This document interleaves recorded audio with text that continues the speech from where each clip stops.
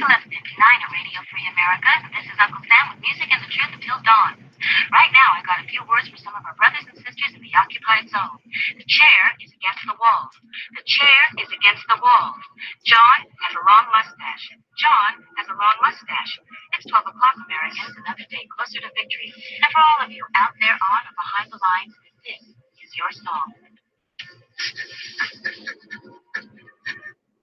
All right, welcome everybody to another episode of our Daily Gun Show. Normally we come to you live at midnight Eastern every weeknight, but my arm is killing me and I keep passing out trying to wait that long. So yeah, it is early today and we're going live. So everybody's got links over on Gun Channels who normally would join in. And I'm going to quit reading the YouTube side. We're posting it on YouTube because it's easier. But got Woods joining us from Pacific Northwest, in other words, Washington. Thanks for jumping in. Yeah, thanks for the link. You bet. So I guess we got some topics, or we can talk about whatever. Let's see, what was that topic? Staging firearms. What do you think about staging firearms? Anything, initial thoughts? Well, I think definitely it's a better picture if you're going to think about it. I don't think I'm, as a photographer, particularly good at it, but there's a lot of people on gun channels that have put a lot of thought into, putting it in the right place, and lighting and all that. And you guys were teaching me a little bit about how you, with a couple finger wiggles, you can change the lighting and all that. And I'm really looking forward to figuring out how to do that. Oh, that's interesting, because I think staging firearms, I think placing them around the house so you don't have to carry them or have them on you. Oh, I thought you were thinking pictures. Yeah, well, we can go either way with it. That's what it's all about. So let's see, what is today anyway? Today's Wednesday, so it's Entertainment Day. Totally appropriate to talk about staging pictures. So I don't know, just a couple of thoughts there. It doesn't cost nothing. It's actually kind of fun to keep your eye out for little pieces, especially if you're doing knives and guns and EDC type of shit. Having a few rugs or placemats are easy to grab, little sections of camouflage or something, easy to get a hold of, cheap, and keep all that stuff in a drawer, just kind of all wadded together on a shelf someplace, and then have a couple of different colors and textures to play around with. And it's all about the background, really. It's the sucker bet to try to take a picture of a gun or something just where it's sitting. Reflections and I guess it's mostly reflections, but colors will screw with the camera. So and with the finished product, right? So putting it on usually something like even like a blue towel or a green towel, not green, but like army green, olive drab, something like that, where it's a color that isn't in the gun and it absorbs because of the texture and everything. It absorbs the light.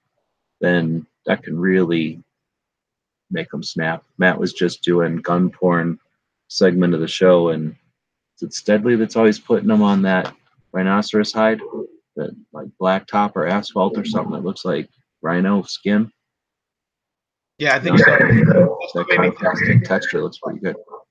That's why I misunderstood you about staging, because I was just watching the chat you were on there. Yeah. So otherwise, what'd you think about whatever dude stuck a bullet through his trigger guard? Yeah, not a big fan of putting anything near the trigger that's not your finger when you're going to shoot someone, but... Well, you're taking a picture, and that was to put it up so that you could see it as opposed to just laying on the ground or whatever. I think the bullet works pretty good. It covers up the trigger guard, so depending on what you're trying to show off or how fancy the gun is or what model it is or something, like the best I think is maybe an acrylic rod. People use those sometimes. I've seen gun shops that have them, to keep their guns up in the display. But you're right, there's other things like little triangle pyramid looking shape things, sometimes for holding up like a figurine or like a plate or something. Sometimes those things can be used to hold up a gun, especially if you're talking the side with like a mag release or a slide stop or some kind of crazy external safety. Those provide ridges and ledges right around the midline. So a lot of times right where it's balanced, and you can kind of hide the thing that holds your gun at a good angle. You can also flip things upside down. I don't know if people talk about very often, but a lot of the better stuff, like even the Millennium Falcon when they film that, or is it the Star Trek thing, whatever, probably both. A lot of times they film things upside down, and for whatever reason, you know, it's easier for us, I guess, to deal with, you know, being right side up. But with the object upside down, you can get a whole different effect with light, where it seems as though you had a bird's eye view of the thing, and the light was just, you know, super brilliant coming down from above. And you can't always do that, but you can do that sometimes, flipping things upside down, putting guns on their sights, for example, and then taking a picture. A lot of times, who cares looking right over the top of the sight anyway, so you can white all that out in the photo editing or something. Yeah, the photo editing is the one I look forward to learning more about. What are some of the softwares that are free that that I could use for that? Unless you don't want to go, unless you want to go that way. I don't care, a computer or a phone. Well, to be honest with you, either one. The best one is on a phone because it doesn't cost nothing. You can just learn how to wiggle your thumb, and it's called Snapseed, and it's all one word, and it looks like a little green seed or something. And I don't know where they came up with that name, but it allows you to take an image and import it. Let's see if there's any way I can. I probably can't. I can screen share on my phone. Let's see, but I can't do it interactively. I don't think. But I want to see if I can, because I don't know. Let's see if you can. What channel am I on? I'm on things, so if I can change. Are you kidding me? I got some ranges now. Uh-oh. So if I sign in with this one, there's a thing called YouTube Gaming. And with it, you can go live and screen capture off your phone. And it's for stupid kids to be able to show each other their video games, I guess. So if I go to stream and then next, and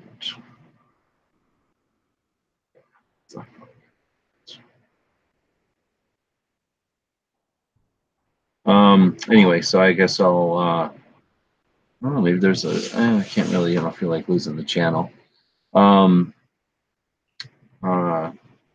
There's a thing called Snapseed. It will basically let you open a file from pretty much anywhere on your phone, which is nice because previous apps didn't always let you go to everywhere on your phone. Sometimes it'd only go to your card or wouldn't go to your card or whatever. Anyway, once you open a file, you can choose some, what do they call those things? Filters, I guess. And I guess that's a whole nother realm that I just don't get into, but filters are basically presets, like on an old equalizer or something. You know, it's just like having a bunch of presets. So you might have a filter that, well, we'll get into that. So the filters are presets. So then you get into the tools themselves, and you can crop it, right? Familiar with that? Chop it into a square, turn it into a rectangle, get rid of your old girlfriend, you know, get rid of something like a sign or a, I don't know. So like for me with gun shops, I like to crop out the security cameras so that I'm not taking pictures of their layout with security cameras, right? So if I can crop all that out of there and still show what I want to show, how cool their gun display is, or, you know, how big their shop is or whatever, you know, then that's effective for me. You can rotate it, which you can do on your phone anyway, but, you know, at the last minute you want to turn it 90 degrees or whatever, the software lets you do that, again, just by flicking your thumb. You can do perspective, which is, imagine if you took the four corners of an image and you could pull and drag each corner separately. So if you wanted to create a forced perspective on a flat drawing, you could take the top left and the bottom left and bring them together towards the midline, and you'd get a forced perspective. You turn it into a, what is that, a parallelogram? No, you turn it into a, what if that's a trapezoid or what the hell what that's called. So let's see, you can do a lot more than just that, but then the biggest most powerful thing, so those are basically basic image manipulations, right? But when you're talking about, I have a picture that's too dark, I have a picture that the color isn't perfect in, I have a picture that the shadows are goofy, they're just wrong, right? You can go to what they call Tune, which is about the most powerful tool there is. And have you used it? You used Instagram, right? Yeah, a little bit. So if you open up Instagram and then you choose gallery, go to your phone somewhere and you find a picture, you pull that into Instagram, the first thing it's going to do is let you apply filters to it, which again are just presets. Or you can flip over to edit. And have you done that before where you flip to edit? No, I haven't. Go ahead, go on. So do you have a phone or are you on your phone right now? No, I have a phone. All right, everybody who's listening, get on a phone. And if you're not, then just go watch Matt's chat. So open up your phone and go to Instagram. And we can explain everything I was about to explain in Snapseed and Instagram, and then you'll see why Instagram or why Snapseed is so good. I'm not watching the YouTube side, so I see a bunch of people are over there. Go over to Gun Channels or go over to Matt's chat. I'm sick of YouTube chats. So let me know when you're in Instagram. I'll be honest with you. I don't have the app on my phone. Why are you crying out loud? So what the hell? Do you don't have a tablet or something in the house that has Instagram on it? I had it for a while and then I didn't go to it for a long time, so I apologize, but yeah. I could download it real quick. Sorry to have you go that far. Yeah, that's fine. So we won't even worry about it. One day we'll do that though. We'll just all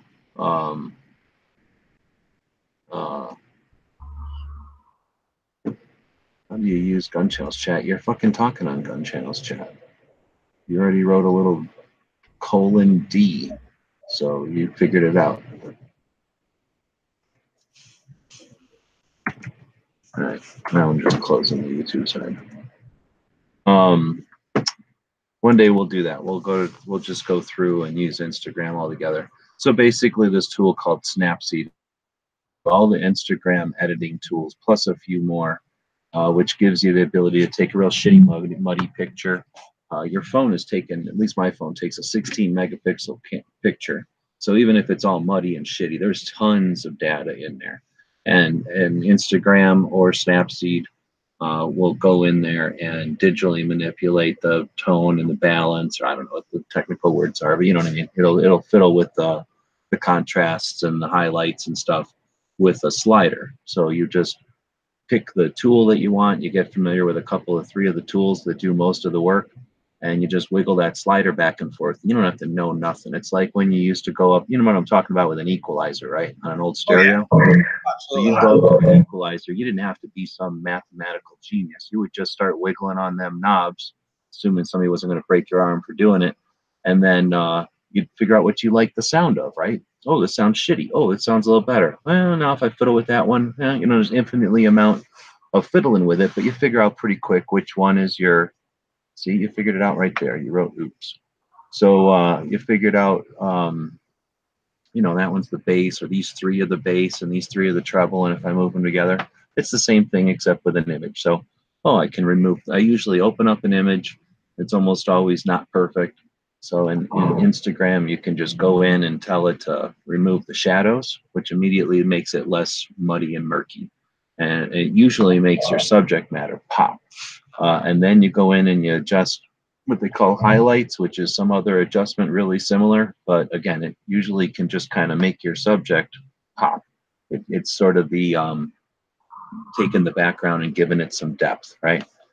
So those are the two sliders I use most often. Then depending on that final result after those two actions, I'll sometimes go in and fiddle with the brightness and give it a little bit more light, because once you finish your picture, it's going to make it into a thumbnail, of course, and everybody's going to see it really tiny. So darkness is amplified when you make it small. So the brighter you can make it without washing it all out, the better you're going to be for just the the thumbnail end of it. And then maybe depending on if it's screwed up because of the sun or because of something or another, you can sometimes mess with saturation, which, if your yellows are super bright yellow and they're not supposed to be, you can kind of back that down a little bit. It turns your reds from brilliant cherry red down to just a tone of red. So you can kind of fiddle again with your fingers. So it's called Snapseed, and that's what I'd recommend if you're looking for a thing to do, and it's free. I think it's free. I don't think I paid for it. If it was like $5. I've never paid more than $5 for that. Yeah, it's like a free Adobe Photoshop, exactly. But so much easier. Photoshop can do a lot of more things, but and this thing can too, but there's no barrier to entry. You just start fiddling with it. Just like adding an equalizer to your stereo. You pretty much have to just figure out how to unplug your line out, plug your line out into the line in of the amplifier, and then take the line out of the amplifier and shove it to wherever your line outs used to go, right? So once you got that basic concept, plug your picture in over here, then you're just wiggling all the little equalizer bars. And, at some point you get used to what those little equalizer bars do. Yeah, I used to be doing it back in the day. I don't know. We're not getting any other people jumping in. So people have links. Well, what happens? I guess that's what happens when you go early. Let's go the other way. Staging guns, like, place them around the house. I do that. I have one by both of my doors. That's in one of those where you hit the buttons a couple times, and that's assuming I don't have the one that I carry with me when I'm in my house, because I carry in my house whenever I'm anywhere. So, but I could see where, but I don't have any little kids in my house. I mean, the youngest kid I got in my house was 23, so I don't have little kids that come by, so I can see other people would be really reticent of that if there's children around or something like that. But I'd love to hear your thoughts. I'm about the same. I'm not the biggest fan of those furnitures, but I guess they may be appropriate for depending on what your situation is, right? With the kids. I think Well, if you don't have kids, you hit the buttons a couple times, and you have to hit it in the right order, and then you can get into it. Oh, you're talking about the what the hell's the name of that? That's pretty much the best kinds to get. If I'm thinking about the same ones you're thinking about, they're like 4 little nubs that come up, and you kind of have to hit them in the face. The wall, and they're hidden behind stuff, because the ones that you buy that are they're pictures or something. I think everybody knows about them, and they're the ones I've seen in people's houses are obviously there's a gun in there to me. If you can even recognize the brand or anything.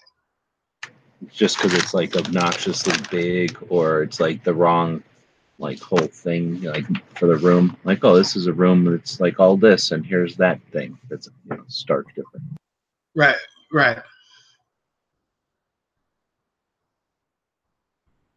But I mean, I've had friends of mine that did really good jobs. I got a friend of mine that in his house, right inside as you come, you don't realize it, but he's cut out a panel that he's got a little magnet, and the magnet to open it is just sitting on the counter there. But it's just a magnet. You wouldn't know by looking at the cabinet that there's a door that opens.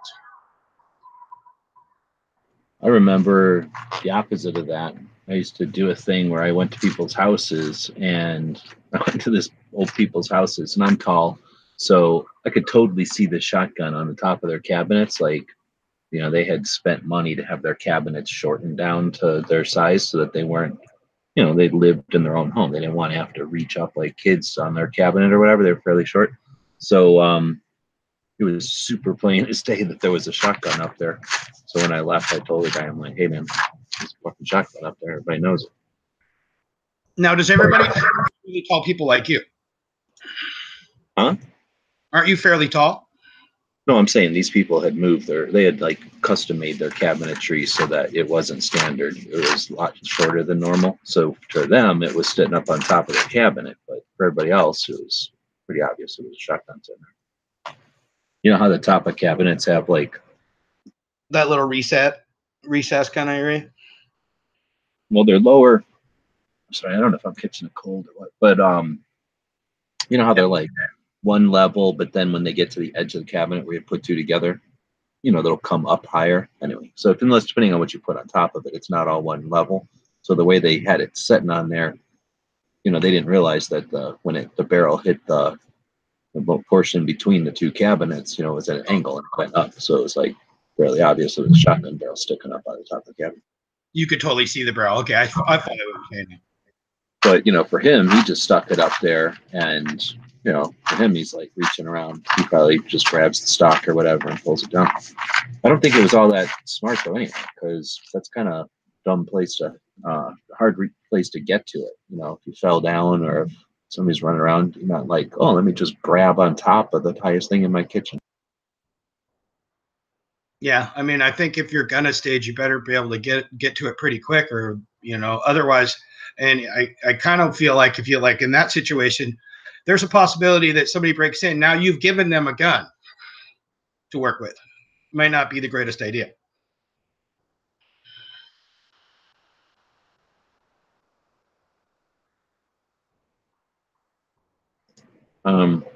What about just in a drawer or whatever? Well, I try to, I mean, I keep mine in a drawer when I'm sleeping, like when I'm right there, but I don't leave one in the drawer like when I'm wandering around because, bad guys break into houses all the time. Where the first place they're going to look is your bedside drawers. Well, I see what you're saying. Not so much for a kid finding it, but for the bad guy being able to find it really easy. Right. Because maybe somebody breaks in my house through that, bedroom window in the middle of the day when I'm at school and my wife's at work and there's just the dog and the cat here, Got to try to keep that stuff secure because that's where, the stolen guns get out there and do bad things. And I guess the cat's going to be like, hey, keeps a gun over there. Yeah, my dog would try to bite him. My cat would be like, go ahead.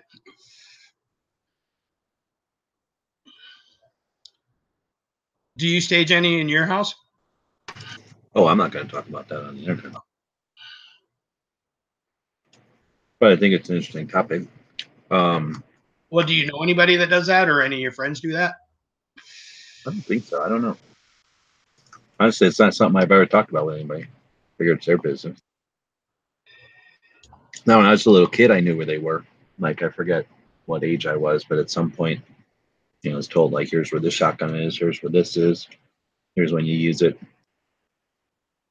No, I definitely agree with that. I know growing up as a kid, I knew where my dad's shotguns were. I mean, I'm going to say maybe 7, 8. I knew I wasn't supposed to be touching them, but I mean, we had shot, his big old 22 and stuff. And we were taught respect that this isn't a toy, but I definitely know what room they were and they weren't locked. They were just like, it was the 80s or that would be still the 70s. So they were just in a closet and, my dad was from, an old farmer, so he didn't even think anything of it. But that was back in the day when you'd go to people's houses and they'd have those glass cases in the middle of their house. Oh, yeah.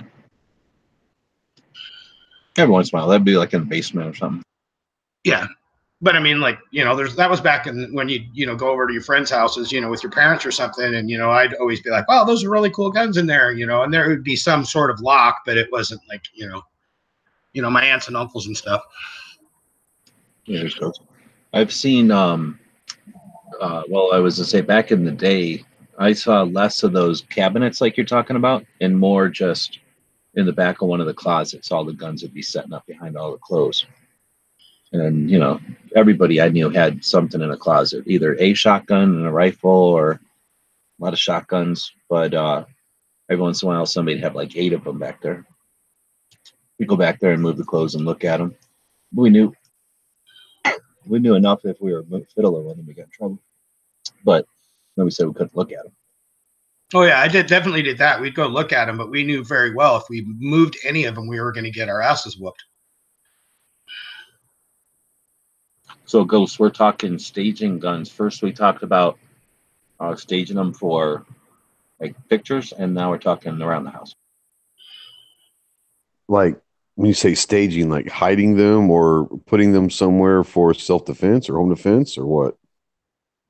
Or for whatever, yeah. I mean, you know me, I don't really care about home defense, but right. Somewhere. I mean, if I want to answer the door with a gun, I don't necessarily want to walk all the way to the other side of the mansion. Have a gun sitting near the door, right? Exactly. Yeah, I've got them throughout the house. Yeah. Or like wait for a butler to bring one to you. Yeah, I've got a little bell that I ring, and when it does, then my butler brings me the AK pistol or something. No, no, I think for some people, yeah, I mean, there's people that have the thought process of I don't want to be any more than 10 or 15 feet anywhere in the house from a gun, and if you have that mentality, then yeah, obviously you're going to stage guns, but I think that as long as you're comfortable where you are and how you do that is your own personal decision. Yeah, like I was saying, I bought the little boxes. They're like, they're fairly well hidden, but you've got to hit about 3 buttons to get into it. That's assuming I don't have my pistol that I usually carry when I'm walking around my house anyway. Um, but just that don't want the wrong people to get into there. Not that they couldn't find them or rip them off the wall, but at least it's something more. Well, it depends on whose you get. Man, I can't think of the name of that lock. I'm not trying to think of it, I'll think of it. But Simplex, thanks. So Fort Knox and a couple other brands, but mainly Fort Knox. I know they make theirs in the United States, and theirs is like 16 gauge metal or something crazy. So I mean, I wouldn't want to have put a gun in there and then have to bust into it because it would bend crowbars. It looks like. And that thing, because it's such thick steel, not only is it hard to like crowbar it open, and they made it in such a way that you're really not going to crowbar it open. You're going to crowbar the sides in a little bit, but that's not going to open it. And if you bolt that thing in because it's so thick, you're not just pulling that out, especially if it's in like joists or in studs or whatever. Like that ain't coming off, even with crowbars and stuff. Yeah, I put my. But the little thing like I bought, I forgot to bring one with me, right? So when I went to Illinois, I had to put it in a box, right? So I had to stop. I stopped at Iowa. I used it as an opportunity to check out, some Iowa gun shops, and I bought a Liberty one. I don't like Liberty, the company, but I bought a Liberty one because that's all I had, and I'd gone to my third gun shop already, so I was done looking at gun shops, right? So it's super strong compared to just the little $25 ones I get from China. Now Liberty is in Salt Lake City, but I'm pretty sure they don't make their little boxes here. It just doesn't look like something, it looks like something from overseas, not something from Salt Lake City. But it is substantially stronger, thicker steel than the little clamshells I get.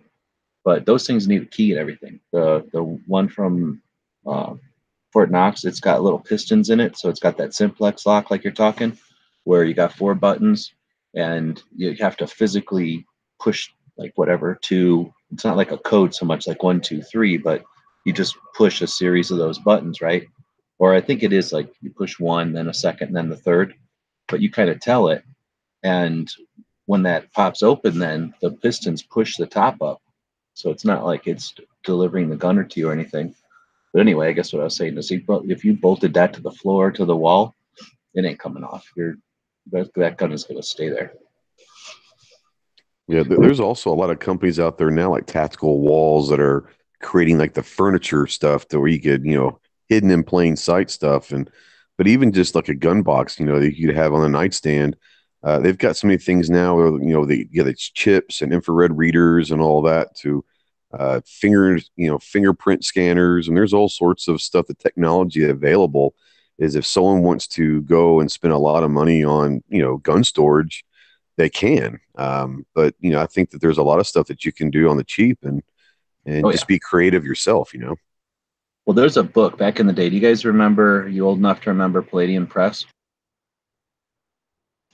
I remember, but I don't remember. I mean, I know the name, but I think they did a lot of publications that educational stuff, didn't they?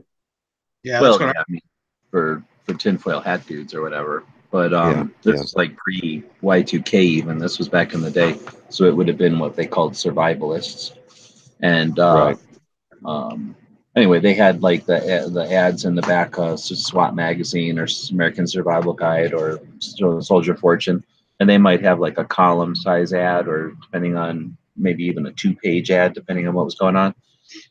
And then you would order their catalog. I don't know if you guys ever ordered their catalog, but they had a ton of cool books. Just so many cool books. They'd have rewritten manuals. It was basically all the stuff like at a really good gun show where there's like, really good book person there. They'd have all those kind of books. And that person at the gun show had their books. But anyway, there was a book there called, actually it was a series of at least 3 I can think of, called 101 Ways to Hide Things, or 101 Places to Hide Things, or something like that. And it's literally just a little book, and it was like $7, whatever those little books cost. And it was super cool. It was just, you just kind of thumb through it, and it's like, oh, doors are hollow. Oh, like vents, nobody looks at those. So like you're saying, something as simple as like a air return or a vent on a little hacksaw or whatever, a little coping saw or whatever, you cut like a hole in some drywall, just have a little understanding of how your house works.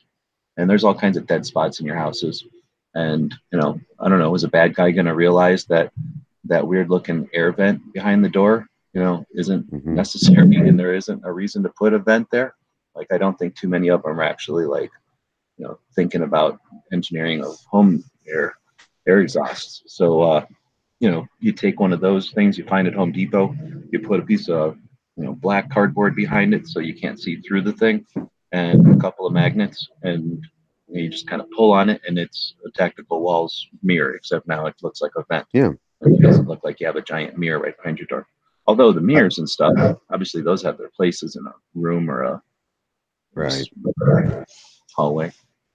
I tell you another good way to hide a magazine, and it's something as simple as finding an electrical outlet that you may not be using. Everyone's got an outlet somewhere in their house that they've never had anything plugged into it. It's like in a weird spot you can't get. You don't want to use it or anything. Unwire it. Take the plate off, the face off of it. Unwire the back of it. Stick a magazine in there, and no one's ever going to look at an electrical outlet. Yeah, or like I would say, just add another one. A light switch. Oh yeah, even better. Yeah, and just put a plate on there. Yeah. And I would be surprised if there isn't somebody already making some sort of a little unit that you can just buy, and it has some sort of like hinge and a magnet, or some kind of a little pop open thing. But yeah, that's the kind of stuff where bad guys don't know if your light switches are, there's not supposed to be 3 light switches here. What the hell? And then one of them opens up to something else. So like one of those 3 bangers, where there's 3 light switches. Yeah, I've got a few of them. That's a great idea. And make it into a 4 banger if you need to, just cause. Yeah, exactly. And like, they're going to flip the switch, and besides, how many bad guys are flipping switches on they're not trying to turn lights on. So even if they did, they just think there's something. How many times have you flipped the light switch and nothing happens? You never think, oh, there's probably a gun behind here. Yeah, there's a lot of different ways you can do it, without spending hundreds of dollars. And just like I said, be creative, and you're not trying to outsmart someone. It's not like outsmarting someone. It's just being, having things staged in the house that are close by if the worst case scenario ever happens. And it's not outsmarting anybody. It's just being smart itself, Yeah, seriously. I've seen some really neat stuff. I guess it was on Instagram over the years. I follow different people or what, and how they'll sometimes suggest stuff to you. But anyway, those maybe like corner units a lot of times. Not desks, but like well, I guess sometimes they've been desks. But anyway, corner units, like big, obnoxious wooden things that sometimes people have for their furniture. And then, they'll have like the view of it where it's just kind of normal, like in its normal state. And it looks like maybe what are those things called? China cabinets or something, like for dishes or something. And you just, you might somebody go look at it and grab your dishes or your silverware or something. But, then they'll have the second view, like on Instagram or whatever, where the panels are all open, and it has like all those little, if you've ever looked at a big piece of wooden, obnoxious furniture, there's all this dead air, there's all this dead space in it for that moldings and stuff. And, these woodworkers know what they're doing. So they'll create like, drawers and pullouts in these dead areas. So a regular person's going to open a drawer and be satisfied that there's nothing they want. or they grab your candles, wherever the hell you keep in there, your napkins, and then they move on, and they don't even realize that there's all these other places. And I don't know if that's necessarily for staging, but that could just be for hiding in plain sight kind of thing. Hide a couple of I've seen a bunch of people put in like their drawers where they put their socks or t-shirts or whatever. I've seen a bunch of people online that have done that. They'll make like the bottom half of the drawer, like they'll put a piece of wood and you can put guns and magazines in there. And then you put the t-shirts on top of it. So if you just open a drawer, you don't know those t-shirts don't go all the way to the bottom of that drawer. It might only be 3 or 4 t-shirts stacked up high, but to someone else, it looks like a full drawer full of t-shirts. In retrospect, on the very bottom of it, it's got 2 or 3 guns in there, Yeah. Sometimes I think with that, though, you might feel it when you open the drawer, right? It's going to be heavier. It'll probably be heavier, yeah. But I've seen them where the drawer, like when they get complicated or whatever, they'll have it where the drawer opens and then moves out of the way or something, and you got the second drawer. Yeah, I guess it could be on hinges or something and just lift it up or something, DTP saying they're going to pull the drawer out and dump it on the floor. I guess it just depends on the criminal too. And the thing is, sometimes when they're on those like casters or rollers or whatever the hell is, like really nice drawers, you don't know. There could be like 1 million pounds in there. And it just opens right up. And with heavy enough wood and stuff, you could mask a gun or two. Yeah, the other way is true. My dresser is really old, and some of the drawers are like none of the drawers work great, so they wouldn't necessarily know anything. Oh yeah, when they get kind of because it's older and it's antique, because that's what my wife likes. They don't pull out. None of the drawers pull out perfect now. I don't have any guns in it. I mean, it could be as low tech as putting a gun inside of a cereal box in your pantry. I mean, it's something as simple as that, Mm-hmm. And that's the kind of place when we're talking staging where, if your grandma or your ma or whoever it is spending most of her time, they're baking or fiddling around or in the sewing room or something. And I guess that was another thing I was going to mention when we were talking, just kind of hiding in plain sight. They'd make them for automobiles, but I've seen them for houses too. But like a Kleenex box, or like you'll get these like nylon kind of sheets for a gun safe that'll say jumper cables on them, so that it's like an inexpensive looking case. I'd probably just go to Harbor Freight and try to find a cheap set of something, and then that fits my gun box. But then just swap it out so it looks like an inexpensive thing. When they pick it up, even they're going to figure out it's a $7 set of jumper cable. It's not worth stealing. But I've seen them in like at the you have like a Kleenex box and like a little thingy like your grandma would make, but then you just kind of grab the Kleenex box and throw it away, and there's the gun underneath of there. So it's got some Kleenex on top, but it's got a false bottom like we're saying, and then that way, who's going to necessarily knock over every Kleenex box that's sitting on a counter or sitting on a sewing table or something? My grandfather to have an umbrella case in the corner, and he had at least one small shotgun, a little 410 in there. And it's not like bad guys are going to come in and steal your umbrellas. Yeah.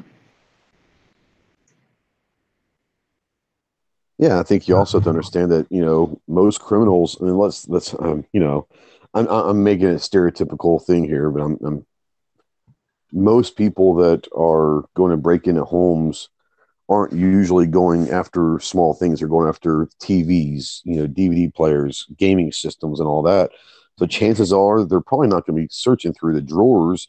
They're not going to be searching through the pantry, like you said. They're not going to be searching through the Kleenex box and all that. And if you're in the house, then by the time they do start looking around, you should be able to, be there, Well, I'm going to disagree because I know that sometimes what you got is the neighborhood kid who sneaks in, or the friend of the kid that lives there, or just some, I don't know, klepto or something where, they're just looking for a wad of bills or something you might have in your drawer, or they're looking for that ring or that watch, something little that you're not going to miss.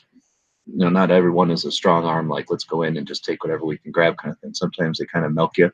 They can get in and grab something little. So if you got somebody just rooting around, That's true. I didn't think about that.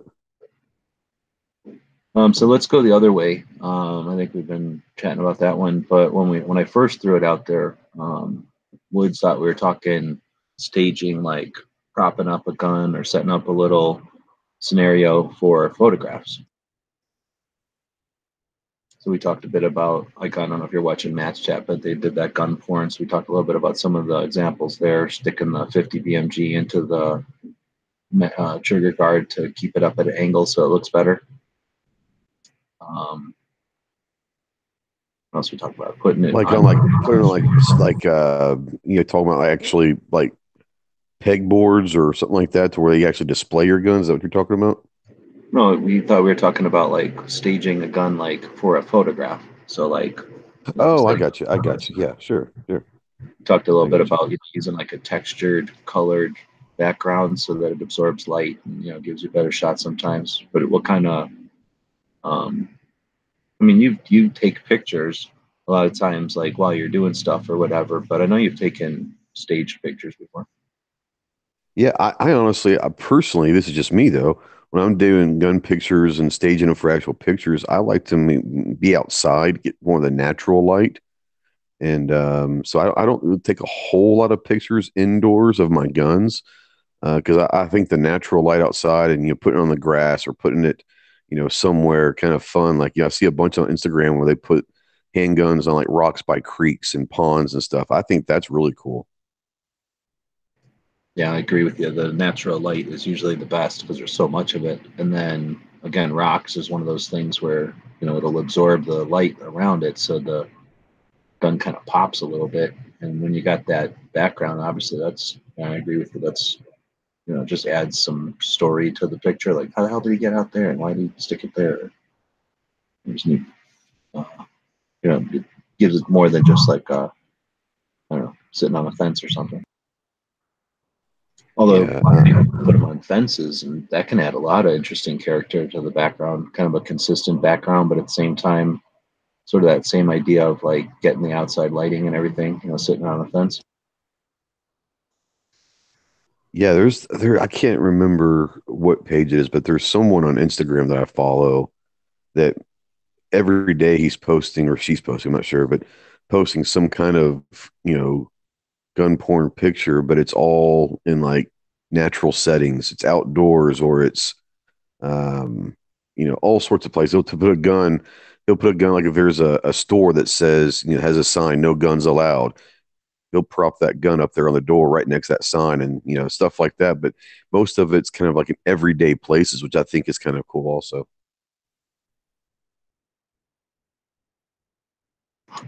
Yeah, I'm yawning and yawning, so I am going to try to figure out what the rest of the topics are. I think it was something else that I can't remember, so I'm gonna go look. Or it is. My internet's going out. So if I sit too long in one space with this internet, they'll start to slow me down. How often do you practice? Is our second topic.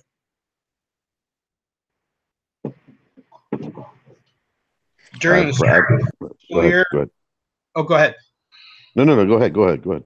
During the school year, I don't have as much time, so I really try to go once a month, but it's probably every 2 months. And then during the summer, I try to go every 2 weeks. I'm a range rat. I try to practice at least 2 or 3 times a week. But I live literally 4 minutes from my range, so I go when I can. And sometimes it's after work. Sometimes, honestly, it's before work, and so yeah, I go as much as I can. I'm a range rat though. Right on. I don't get to practice anywhere near as much as I probably should. DTP is saying, are you including dry fire practice? Well, if you're doing dry fire, I try to dry fire every day for at least 10 minutes or so. I mean, it might be something as simple as on a lunch break or something. I sit in my office and I can dry fire. I'll dry fire when I'm listening to other people's chats at night. I try to dry fire at least every day. But I mean, if you call that practice, then yeah, I guess I practice every day. I'm probably not as good as every day, but I'm probably better part of 5 days a week trying to dry fire, but I'm kind of new to it, so I'm still trying to learn how to do it well. I never thought of it before I joined gun channels, to be quite honest. And then you guys taught me that, like, hey, this is something I should be doing. So you get another plug for gun channels to teach an old guy like me new tricks.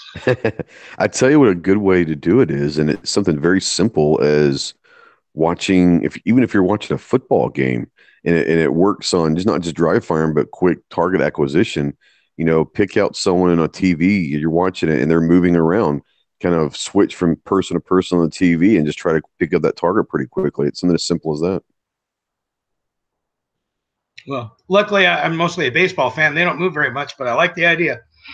Well, you can shoot the umpire.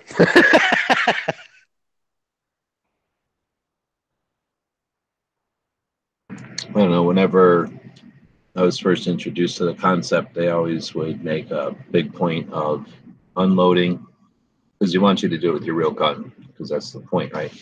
So unload and then go to a different room and then not to shoot at the TV, mainly because, if there was an accident or you got distracted and you're shooting your TV. So, ideally you have some, I think, have you seen these little tiny silhouettes that you get that are like an inch, almost like a patch or something? And the idea is that if you sight in on them at a short distance, it's like, basically the equivalent of shooting at a regular size one at 50 yards or something. I'm talking about? They're like little mini versions of targets. Yeah. Well, yeah, you can just kind of pin them up on the wall or something.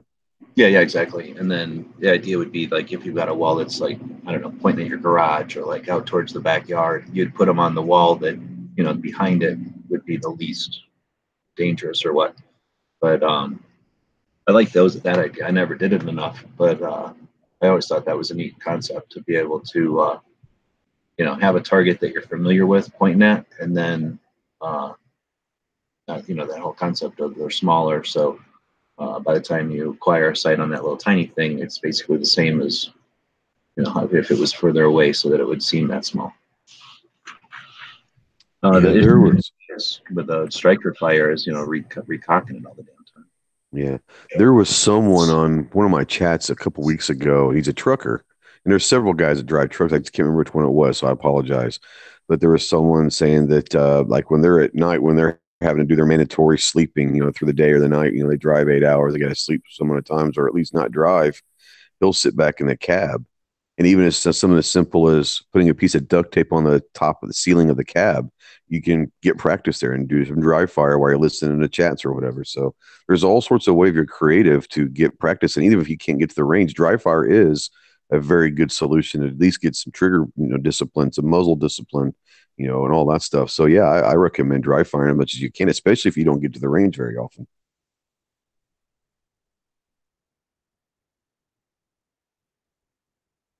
Taylor's jumping in from Michigan. We're talking how often you practice.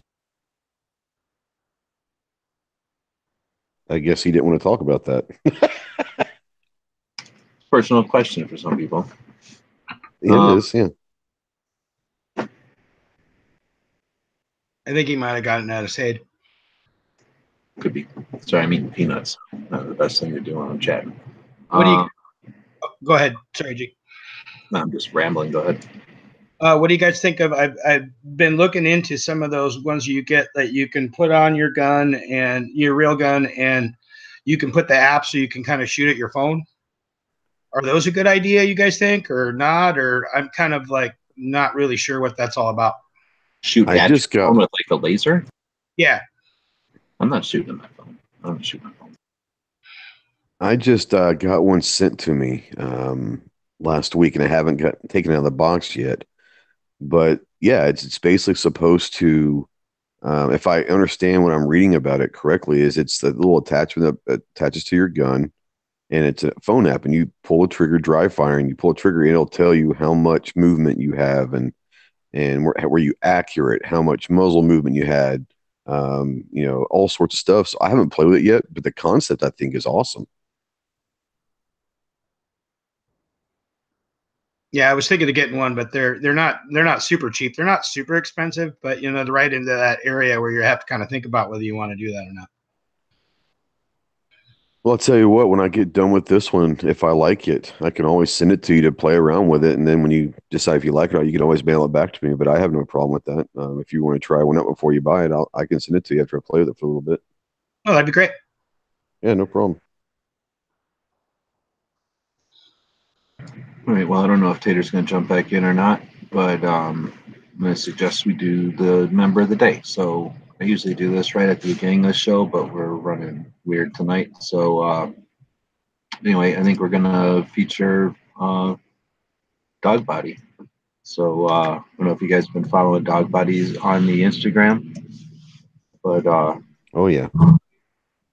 pretty cool. He's been doing the I don't know what you call that diet where he eats meat and crazy butter and shit all the time. I can't necessarily say I agree with all of it, but it certainly is interesting to follow, somebody that's sharing that. And then he's out there right now on gun channels and participating in our chat. He participates in other people's chats as well. And that's what we built gun channels for, people that want to hang out and actually participate. So thanks, man, for being around. And he's also an excellent example, I think, of what we built gun channels for, because he's not here every single day. Nobody in the right mind is able to do that, to be here every single day. Everybody's got their own things going on, and he's had all kinds of stuff happening. But he knows it's here, and he comes back, and he's a member of the family, and that's what it's all about: is having people on board who are interested and active. When we need everybody to get together, we have a place to do it, and when he's able, he jumps in and has fun. And Yeah. I told Yankee to shut up. So Yeah, Dog's is a good dude, and I've been enjoying watching I mean, he's literally transformed his body in several months. It's pretty crazy. Like I said, I don't know if I could do that diet, but it's working for him. So yeah, but yeah, the biggest thing about the Gun Channels family is, like you said, it's you don't have to be here every day, and but I think that the good thing is it's a great place to, if like you said, if something needs to get out, it's a great place to kind of centralize our thought processes, get our message straight, and then attack with the message, whatever that is. And I think we showed in Wanamaker in April that the Gun Channels crew can take over when we need to. heck yeah, that's a good point.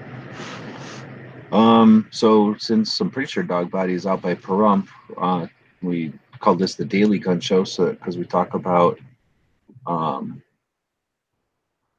and then I guess we should also talk about his dog. Let's call it Dog Body. He's got that pup that he's always sharing, the adventures and the training of as well. Thanks, John, for mentioning that. It's kind of a given, but I want to make sure we said something. How was I going? So Dog Body is in Nevada, and we're calling this the Daily Gun Show because we like to do the show every single day when possible, at least every weekday, and eventually every single day. And the reason we do that is so we can feature a new gun shop every day. I particularly fond of gun shops, and we've seen a lot of them. And one of the projects I did before I could travel, like I'm doing now, during the dark years of trying to keep everything going, I was able to get up to Vegas because that's a relatively easy commute from Arizona. And whenever the first recreational, or what would you call them, like tourist shops started, or ranges started to open, I went up there and toured them. So I think that was 2014 or maybe 14. So maybe it was before that, whatever year it was, I can't remember. Basically, though, I knew somebody that had some time in a hotel up there that was going to expire, right? And when you're close enough to a town like that, and they let you know, hey, you can have a weekend up there if you want. Except it wasn't a weekend; it was like a Wednesday, Thursday. It was some off time that nobody wanted to use, right? So I said, yeah, I'll drive up there, and I called ahead to as many of those. What do we call them? Like recreational tourist rental ranges for the machine guns, and asked them if I could come by and to get a tour or take a look. So a couple of them I called ahead, and actually I found it was easier to just show up than call ahead. So I quit calling ahead and I just started showing up to them. There are quite a few. So I'm going to see. Ghost, you've only been to Vegas the one time, or you've been there before? Well, I've been to Vegas a bunch. I've only been to SHOT Show the one time, but when I was in San Diego, my wife and I, we would go to Vegas at least once a month. So yeah, we love Vegas. Okay. Did you ever have a chance to shoot at any of the machine guns, or at least be aware of them, see them? I didn't. This was more in the mid to late '90s, so I didn't know of any that were around there back then. So I wasn't really looking for them. But no, I've never been to any of those in Vegas, at least. All right. How about Woods? Have you ever been to Vegas? I'm kind of with Ghost. It was back in the 90s, and to be honest with you, I wasn't looking to shoot anything. I was up to probably other no good, but I wouldn't even have thought of it. John Z. Okay, so then I'm thinking back in the 90s, I definitely spent some time in Vegas. And what I remember back then is two of them. One is on the way out to Pahrump, and it's called, damn, I don't have the patch up here. I'm pretty sure that one is what's the name of that one? I'll probably remember it when I think it's the Vegas to Vegas shooting range or something. But they use the Vegas Welcome to Vegas sign that's on the highway or on the main strip there, that kind of themed one. They use that as their logo. And then the other one is right on Flamingo or Tropicana, I forget, whichever one's closer to the airport. And it's called Flamingo. Flamingo. So it's called the gun store, and it's if you come out the airport, you're going to get to it before you would even get to the strip. It's just take a right at the airport and go like a block or two, and you're right there. I never knew there was a range there. Holy cow! That's the gun store, and that's been there for a long, long time. The way you might know that one is when that show Pawn Stars was on. They would sometimes bring, they'd have experts come to the pawn shop. Right. But once in a while, they would take a gun to an expert in Vegas, and that was that gun store. Oh, okay. The guy that wears like all the gold chains, and he'd come up and give the value of the guns and all that.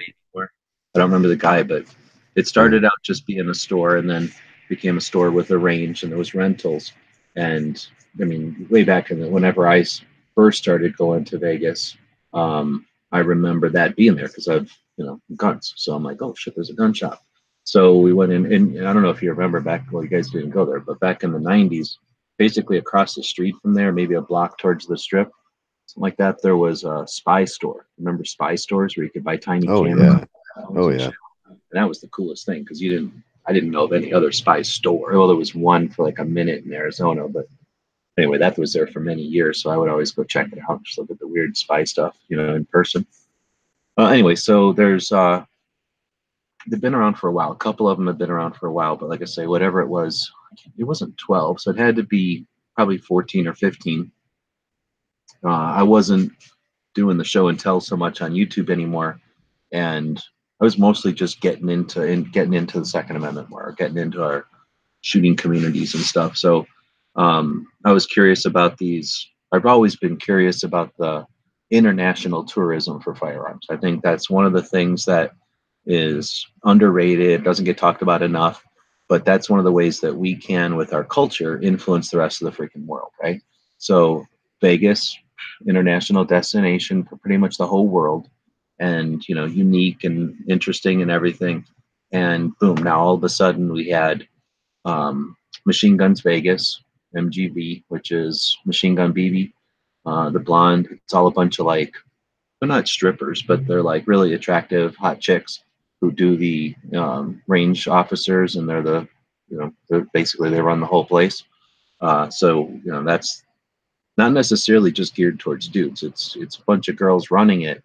They just happen to be real hot, and I guess it's more comfortable for females. Like they'll have like a bachelorette party there, or they'll have, I don't know, whatever female groups go there, and then that way they just have other females instructing them, so they don't get mansplained everything.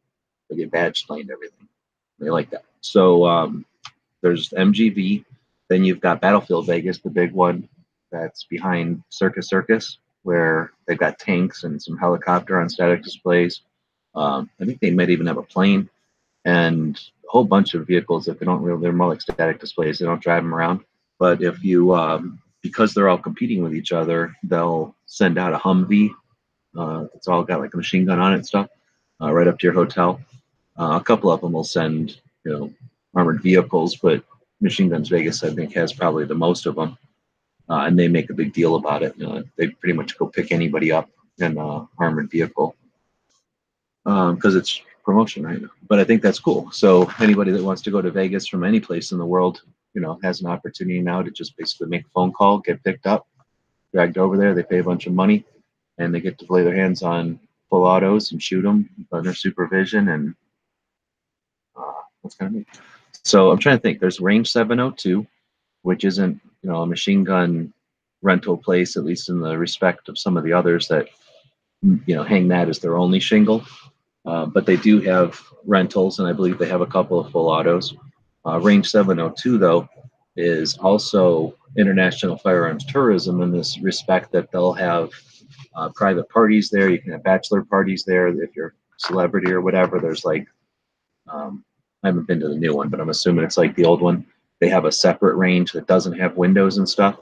So if there is somebody who's whatever doesn't want a bunch of people gawking at them, they can come in their own entrance and have their rentals or do whatever they're going to do, and then leave, and no one even knows they were there. So VIPs and just anybody who wants to be discreet, a couple of them have that to offer. And Machine Guns Vegas has that as well. I don't think Battlefield Vegas has that.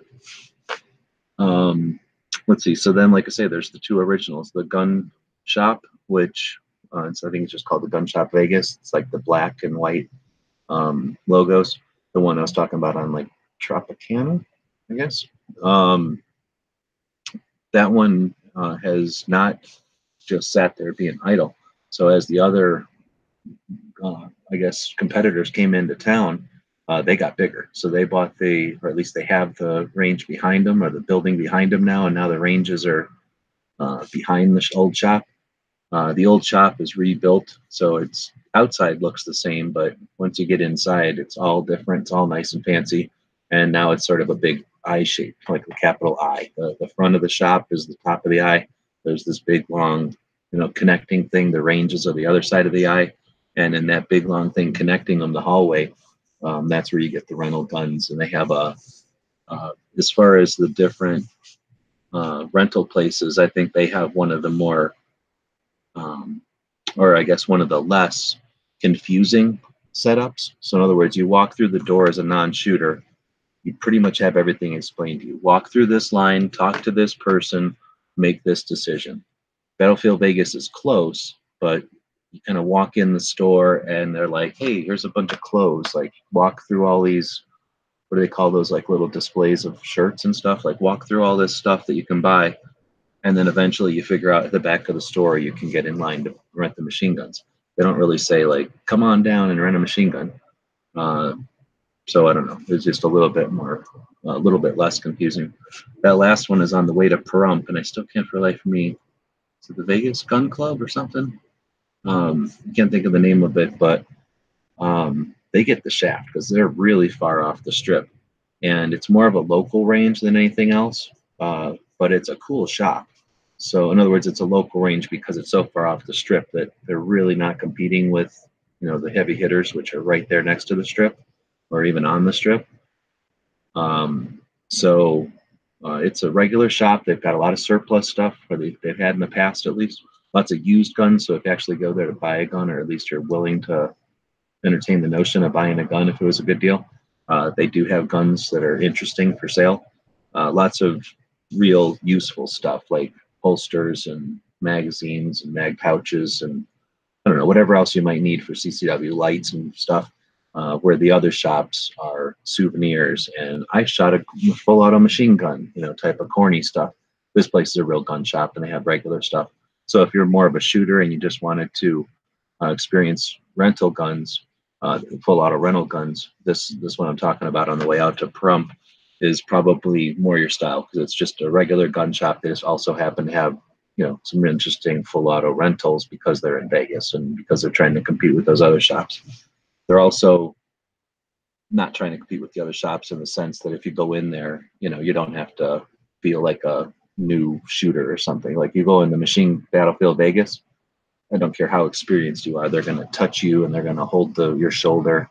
They're just insanely protective because they're so concerned about all the people that go in there that are completely not knowledgeable. So they don't take anybody's word for it, and they're not just going to let you shoot. You know what I mean? They're going to always be right there. The other ranges are more chill because they're used to dealing with shooters. We didn't talk about the one that's right next to the Stratosphere, and I think that's called the Strip. Something about the Strip, and that's the one that's kind of on the Strip, and that's the weirdest one of all. I've never been into it because of the parking's weird, and now it's got like in the same block, and this is the Stratosphere, what I'm talking about, that big needle in Vegas Yeah, of yeah. the Strip. So it goes, I think it goes most of Vegas, and then you get to the north side of the Strip, and that's where historically it was all the cheap stuff, like the nickel slots and the quarters, dollar blackjack and stuff. That's like Slots of Fun and Circus and Riviera. And then you have like this big dead area, and then you get to the Stratosphere. Then there's like a big dead area. There's nothing at the Stratosphere except the Stratosphere. And then you got like another dead area, and that's where the Pawn Stars pawn shop is. And you keep going north before you get to North Vegas, where you can't carry anymore because they don't allow concealed carry in North Vegas. You get to the old Strip where the Frontier is, I think, whatever those old casinos are called. So this Stratosphere is sort of in no man's land between the primetime Vegas that most people are there for, and then the old Vegas. And so at the base of the Stratosphere, there's a full auto machine gun rental place, and in the same parking lot, there's a McDonald's and now a marijuana store. So I think I mean, why wouldn't there be? Yeah, that's America right there. So that's pretty neat. Obviously, you pick the order that's appropriate for whatever you're doing there. But yeah, it's kind of neat. Definitely a triangle of freedom right there. But I haven't been into that range yet. Like I said, it's just weird to park there and get there. So I haven't been into that one. So anyway, I know that the Pawn Stars guys, they're all antique guns. But have you ever been inside the Pawn Stars pawn shop? No, I've only seen it from the outside. I think my brother wanted to go there a long, long time ago when it was still on. I don't know if that show's still on, but when the show was still like brand new, I guess, or whatever, a couple years old. And we went past there, and it was like tourists like lying around the block kind of thing. And you're not just going to walk in. You're going to spend most of the day waiting to, I guess you go in there and you walk through it or something. I don't even know what you do in there. If there's a line, to get in, I can understand like, go in there to buy something or whatever, and it might be crowded, but if there's literally like a line around the block, I guess you just kind of walk in, you look, and you leave. Assuming, I don't really know. Otherwise, it would really suck if everybody just goes in there and browses around, and they let somebody out and let somebody else in. They browse all around. Yeah, that would be fun. I didn't know. I didn't realize it was that crowded. I didn't know there was like a line around there. It makes sense, but I didn't realize there was. This was a long time ago. I haven't been even past there in forever. So this was a long time ago. I don't even know how long that show's been on, but it wasn't the 90s, but it was definitely years and years ago. Because it's been a long time since I've been there with my brother. But of all your favorites, I mean, of all the ones you've been in Vegas, what is your actual favorite like gun shop there? Well, that's a good question. So I've been thinking ranges. Gun shop. I've been to a lot of the gun shops, and they keep changing. Probably the gun store. Still, the one that one I keep talking about in Flamingo. They had By some the airport? Yeah, if I'm remembering right, they had a really neat collection of police badges, like patches, that somebody had brought in. And okay, so it's Vegas, right? And I don't know if you've ever been to any of the stores in Vegas. I also am interested in geology and rocks and minerals and stuff. So there's a couple of stores in Vegas where, because it's the desert, there's rock shops, but insane prices. They do have really, really neat stuff. Maybe stuff carved, but it's being carved by some slave in some third world country. It's not like some artist in Paris or something is carving 100 of the same exact things, right? So they'll have like carved things, and they have some really interesting, like, rare, interesting looking, or exorbitant, large or something, crystals or minerals or whatever, and just insane prices because it's Vegas, right? Um, uh,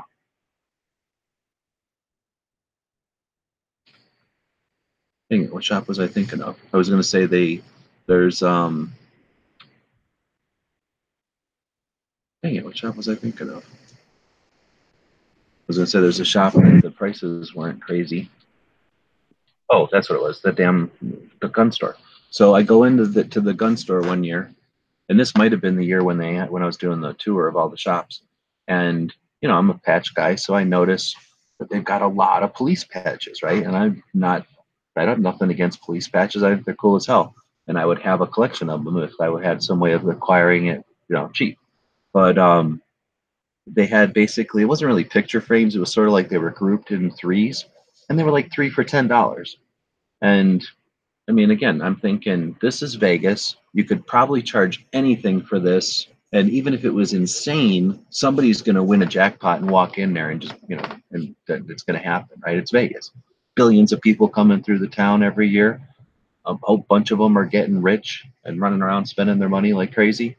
So, I mean, it just would think that if any place in the world would have an outrageous price on a collection of police patches, it would be Vegas. And it was the opposite. Let's say you could have probably bought this whole collection of them for like a couple of $100 or less, and it was a lot. So anyway, I thought that was kind of cool, and I think that's indicative of, or that indicates, a cool shop when they're not gouging when they could.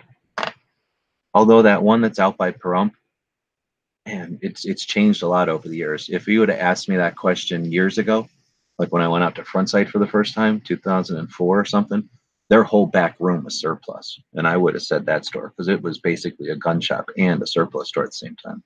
Well, it doesn't get much better than that. Yeah, it takes forever to get out there, and their back room is now a training. Last time I was there, it was like their training classroom, and you know how like when a surplus store will sell all their stuff, they're not stupid. They'll keep a couple of the cool things. Their training room had like remnants of the old surplus room, like samples or souvenirs or whatever you want to call decorations. But not the same as when I can remember going into that room and everything was for sale. So yeah, I'm gonna say the gun store. Plus, they do a cool Instagram, and they seem to really be jiving on like the international tourism and the people that, not just international, but the people that come from this country that go to Vegas and then say, hey, I'm gonna go shoot. They're not Battlefield Vegas. Battlefield Vegas is definitely for kids, like little kids or like foreigners who think that that's what we all are like, but their crew all wear uniforms. I mean, they have marked guns. It's more larger than any of the others, but it's definitely a tourist spot. It's not a gun range at all. It just happens to have a gun range in it for its entertainment. But you go there for the experience of hanging out in such a exaggerated place. The Machine Gun Vegas, unless you're a guy or a girl who's trying to get not mansplained to, you're not going to go to that one. And it's not on the strip. It's way off. It's way off the strip. I'm forgetting about the one that's south of MGB. I can't remember the name of it. And that one's a competitor with the gun store. And I was going to say the gun store is more like just people wearing black shirts. It's a regular old gun shop that has expanded over the years, but it's still just a regular old gun shop. And like I say, they're whatever you want to call it, procedure to get to a rental gun is very clear cut. So I think that they do a great job of being ambassadors to, just shooting in general. They're not trying to make everything super technical or entertain anybody with, the outrageousness of their shit. And they don't, they're not the opposite. They're not just so laid back that it's dangerous or anything. Like they're attentive and they're there and their people are competent, but they're not hovering over and making you feel like an idiot if you're familiar with what you're doing. So I'm going to go with the gun store. I'd tell you what I'd like to do is if you've got time and we both have time, but next January, if we've got a little bit of time on one of the afternoons, I'd love to go to that gun shop and just hang out for a little bit, get away from SHOT Show and relax a little bit. Yeah, hopefully we'll be able to spend more time there so that it's not like rush in, rush out. And right. That's the perfect thing. We usually, for years, when the whole crew was going up, we would go up a week early and we'd come home at our leisure. And that was so that we could go to a different show. There's another show there the weekend before for like surplus stores. I don't know if you got to that. I don't think you got to that one. But there's like a tiny version of SHOT Show for surplus stores. So it's like people from Bulgaria are there, and people from Romania are there, and people from all these weird countries are there selling their weird shit. And surplus stores walk around with little clipboards and go, okay, I'll take like 2,000 of those shovels and 5,000 of that weird strap and give me 2 tons of green things. You know, they just buy weird shit. It's an interesting show. So we would go to that, and then we'd stay after for the antique gun show. And then, you know, because we're there longer, and you know me, I would want to whip through as many gun shops as possible. So there's American Shooters. We didn't even talk about that one. I forgot about that one. American Shooters is all like stainless steel and glass and diamond plate, so it's its own like style. Um, it's it's a regular gun shop, and it's in Vegas, not on the Strip. But then they also cater to people on the Strip, like because they're close enough to be able to do it. But unlike the gun store, they act like everything's fancy and like I don't know, we polish everything and it's all stainless steel and all the guns are behind glass. I don't know what they're trying to prove. It's just a little bit too like Austin for me, if that makes sense. Yeah, I understand. Gun store is more like San Antonio, and the American Shooters is like Austin. Like they're the same thing, but one of them is just trying to put on a little bit too much airs for me, and I feel like I'm paying for something I don't need at that one. The other one's not trying to impress me.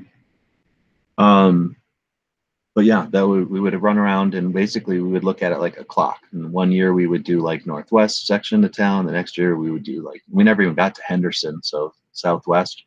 And there's ranges down there I haven't even been to. And Jimenez, you guys like to make fun of Jimenez so much. They're in Henderson. Now, the range that we went to range day at, is that an actual working range outside of range day? Yeah, that's a massive range. That's the Boulder City Rod and Gun Club, and that the reason they do media day there is because it was such an established large gun club. It used to be in the middle of nowhere, but now they're making that bypass highway right on top of it. So that's going to drastically alter it. I don't know what they're going to do. They'll do something. They'll just shoot away from it, I guess, or they'll give. It must have given them new land because they took a big chunk of their side of them. I think. I mean, that highway looks like it's right on top of shotgun ranges almost. So I don't know if they're just going to shoot shotguns into the side of the highway, you know, like that hill that the highway is under, Right.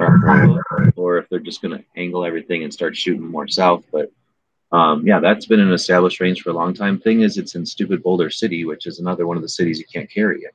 So Nevada has cities and towns that are older than the state, and then you don't get what's that called when the state overwrites city laws? I can't think of that term. You know what I mean? Where some states like Arizona, it doesn't matter what the city says, the state wins. Like the state law always trumps city law. In those some of these states out here where the cities are older than the states. Yeah. Huh? Superseding? No, there's a word for that. Yeah, we have it in Washington. But anyway, so they told them, we'll join your state, but we're keeping our laws. And North Vegas and Boulder are the two cities that you have to worry about in Nevada. I don't know. There's probably more, but you know, in the middle of nowhere, nobody cares about. But those are right next to Vegas, and you can't carry it, even with the Nevada carry permit. So that's annoying. But other than that, that's where I think they do all their IPSC and IDPA preemption, state preemption, thanks to Adelpho. Are we saying that right? Yeah, preemption's great. Oh, and then Cyclocam said it also. Cycle's out there. You know. Yeah, by the way, welcome to the Gun Channel family of Difo. He was on my chat last night. It's the first time I'd seen him and all that, but welcome to the Gun Channels family. Yeah, I was almost going to make him member of the day, but then I figured that'd be weird. It'd be the first day there, second day, member of the day. Yeah. Yeah, I was text chatting with you. Contacted me to come on here, G. So. Yeah, you don't want to, give him the big head too quickly. You got to make him earn it at least a couple days. Well, so now we're going to talk about health for a minute. So, these little air fresheners where they look like kind of like a goofy giant egg, and you kind of twist them, and the two pieces of shell come apart, and then there's some kind of goop in there, some pudding or something that smells, and then it makes everything smell like whatever that pudding inside smells like. You know what I'm talking about? You get them I got mine at the dollar store. Yeah. Have you ever used one of these things? Air freshener type of thing? I haven't, but I used to use like one of those little things that hang on your mirror, so I'm not real high tech on it. Well, that's what I should have got, I think. So anyway, this dog stinks. I stole the stinky ass dog off of Russ.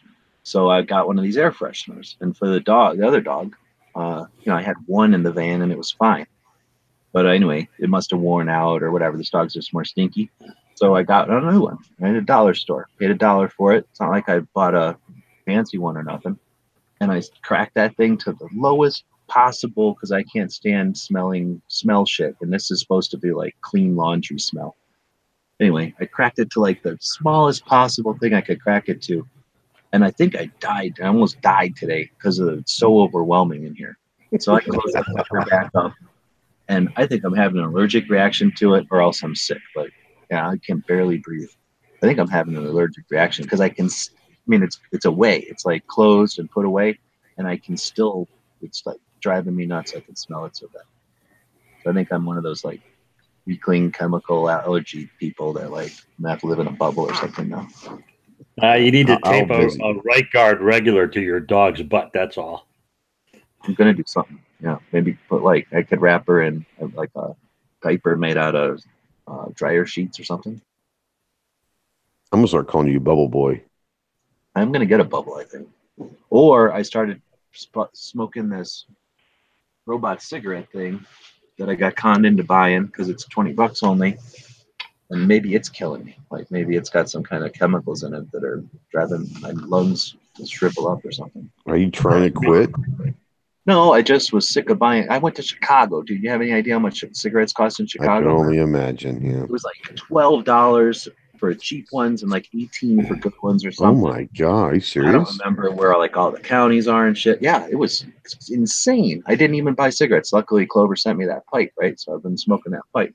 But I'm going to the Guardians Policy Conference. I'm not going to smoke a pipe. So anyway, it was like more of a cheap thing. I'm like, man, I'm spending a lot of money on cigarettes. I'm going to buy this thing.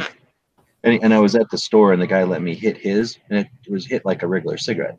I don't know. I did a whole show on it yesterday. They're about the size of like 2 packs of like, just regular old-fashioned gum that's like a big rectangle. So it's a very small thing, but anyhow, something's killing me. I can barely breathe. Bud Cycle just jumped in. We talked about a couple of things. Staging guns. You want to throw anything on that? No, I don't stage any guns around the house because I carry one with me all the time.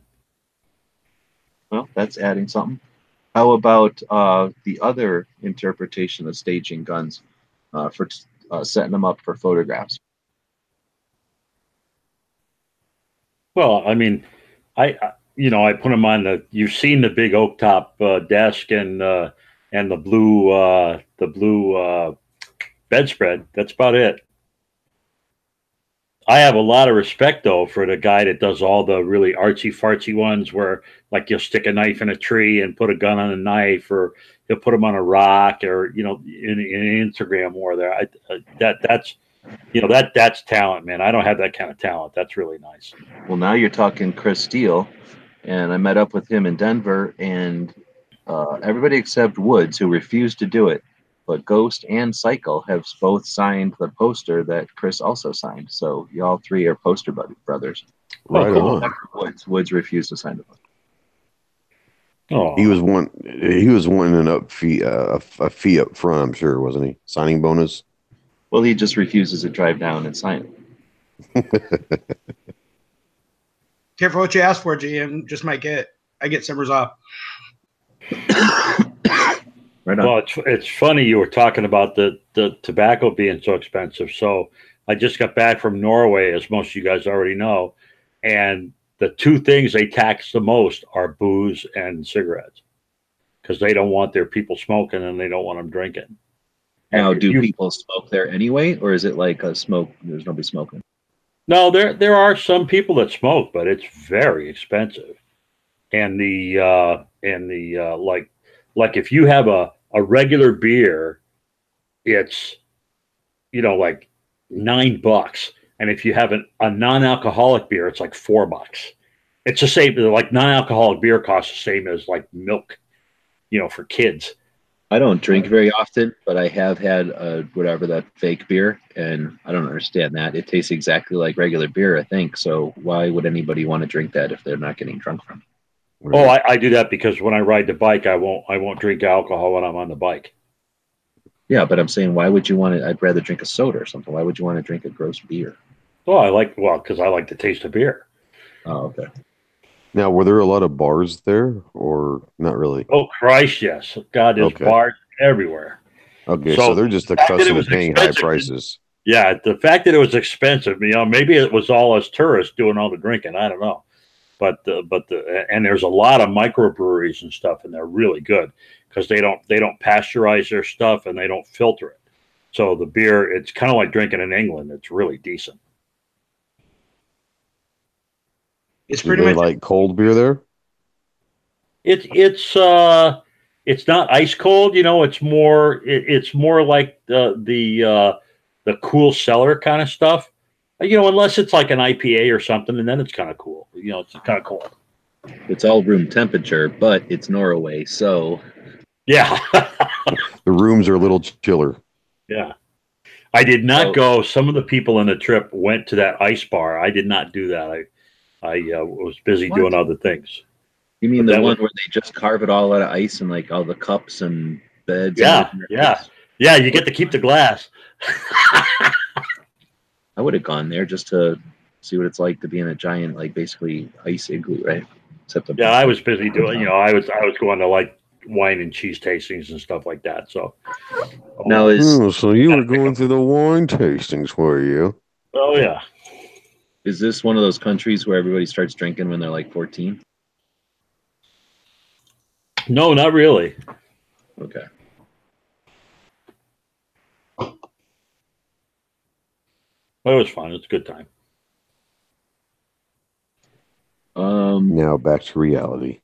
Yeah, it sucks. What was our other topic? How often do you practice? I don't practice. I shoot matches, which is probably not very good practice. So technically, I practice once a month when Ghost comes out with his target of the week, target of the month, because that's the only time I ever like step off the line and get like up close and personal. Because most of the time I'm shooting at 20. Like tonight, I shot at 25 yards, and I got 295s and 297s out of 100. So I felt really good. But the good guys are getting like 99s and 100s. So yeah, oh well. So I do an awful lot of shooting, but I don't do. I wouldn't consider that concealed carry practice per se. The only thing I did for concealed carry practice was we had our bug gun match, and I used my everyday carry for that. I actually took second place, but it's a that's the only thing I would consider actual practice because we do shoot rapid fire as well as slow fire, and so that really makes a big difference in the scores.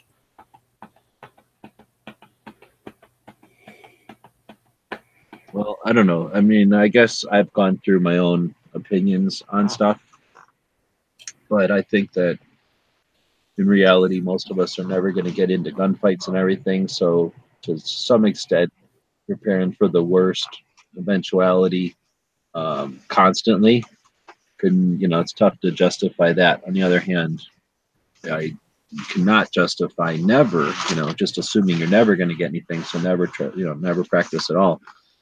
But I guess what I'm getting at is even whatever kind of competitive shooting you might be doing, you're learning things, not necessarily how to react in a gunfight or whatever, but you're experiencing malfunctions, you're experiencing what works and what doesn't with technique and establishing a sight picture, Yeah, and I'll be the first one to admit if me surviving depends on a 1.5 second draw, I'm screwed. That's it. I mean, besides the fact that I'm old and fat, I'm just not going to do that. But if I have a half a chance to get my gun out and get it sighted, I think the guy's going to have a very bad day. Yeah, I would say don't sell yourself short. One of the neat things about the front sight training, which is just a carbon copy of the gun sight basic pistol or advanced pistol, is that you walk away from the either 2 or 4 days shooting 1.7 second double shot, whatever, center of mass headshot thing. So I forget what the actual numbers are, but you get pretty fast. And when the beginning of a couple of days, you go, oh, that's that's fancy trick shooting or whatever. That's McClick stuff. But once it's like anything, once a coach who's proficient in explaining the techniques and the various things, and then you go through enough range time so that those coaches can then look at the individuals and give you actual advice on your whatever technique or whatever. It's not real hard to get. I mean, I've seen more than once, often I should say, whole bunches of people, whole entire classes, 20 people, dozens of people achieving that. So it's just like braking or driving or something. You might say, oh, I could never balance on a bike, and then once you do it for a minute or two, or a couple of times, you figure it out and you know how to do it. Yeah. And I will say, your question earlier about staging guns, I do stage a gun every night, because every night I take my bedside gun out of my little safe and I put it on the table next to the bed. So I do stage a gun, but only at nighttime. And what I do, I don't know if a lot of people do this or not, but like when I go to bed at night, I don't like strip my pants and throw them in the laundry. I fold them up and I put them on a chair in case I have to jump into them again in a hurry. And my carry gun is always in my pants. So I always have a gun in my pants, and I have my everyday carry gun. I mean, I have my bedside gun, which is a much bigger gun. It's obviously like a 17 rounder, with a light and all that kind of crap. And I take that out of my little miniature safe and put it next to the bed. So that's the extent of my staging guns. But I don't put a gun tucked into the sofa or any of that kind of stuff. I don't do any of that kind of crap. Right on. So it's a couple of things there. You mentioned the gun in the pocket, so you leave like your flashlight and your knife and cell phone in the pockets as well? Well, a cell phone goes on a charger. The only knife I carry is a multi-tool, and I don't carry a flashlight on me. I'm one of those evil people that don't carry a flashlight on. It's crazy. I don't know how you're alive, but anyway, I like the concept of having a pants staged. I mean, that's a decent theory there. I think I've talked about Masadi one time said having, I think for travel, or maybe he said for his regular badges, to have like a vest or something, like a Dano vest or even a soft armor or something. But basically, you put your firearm, your flashlight, your cell phone, your keys, and you might have had some other things, but basically maybe a tourniquet. But anyway, you put all that stuff, and like you say, you can just dodge, put that right on. So if you get like your Dano fishing vest, you get like a robe or something with some pockets. I just bought a pair of sweatpants. It's cold as fuck here, and these sweatpants have zipper pockets. I've never seen such a thing. So, oh wow, yeah, zipper pockets are the jam, because you can put little things in there like Apple iPods and stuff like that fall out of your pockets at a moment's notice, and those things are awesome. Well, I'm thinking about for a night though, put like a set of keys in there, and if you have to jump in there. Anyway, so I like that idea of having pants stage. That's another. Is Hosh muted? No, he just said stuff. You didn't hear him? I'm here. Oh, I'm sorry. I'm looking at the wrong. The Hangouts got messed up, and I was looking at the. Me, I got the 3 screens all up at once, and I'm looking at the wrong one, so it's delayed a little bit. Sorry. No worries. So I'm gonna jump over to Hosh. You just jumped in. We've been talking staging guns. You got a different situation with your location, plus you got Linden's. Yeah, so he's got people. Yeah, so I've got there's a law, and you got to keep guns safely secured from children. So I have a safe that I keep most of my firearms in, and I have a bedside biometric safe, which is keyed to all my fingers and my wife's fingers, that the Glock is in. The Glock has a light on it. I usually have a gun in my pocket, and if I don't, then I do have a pocket knife, but I always have the pocket knife regardless of whether the gun is in that pocket. But if the gun is in that pocket, nothing else goes in that pocket.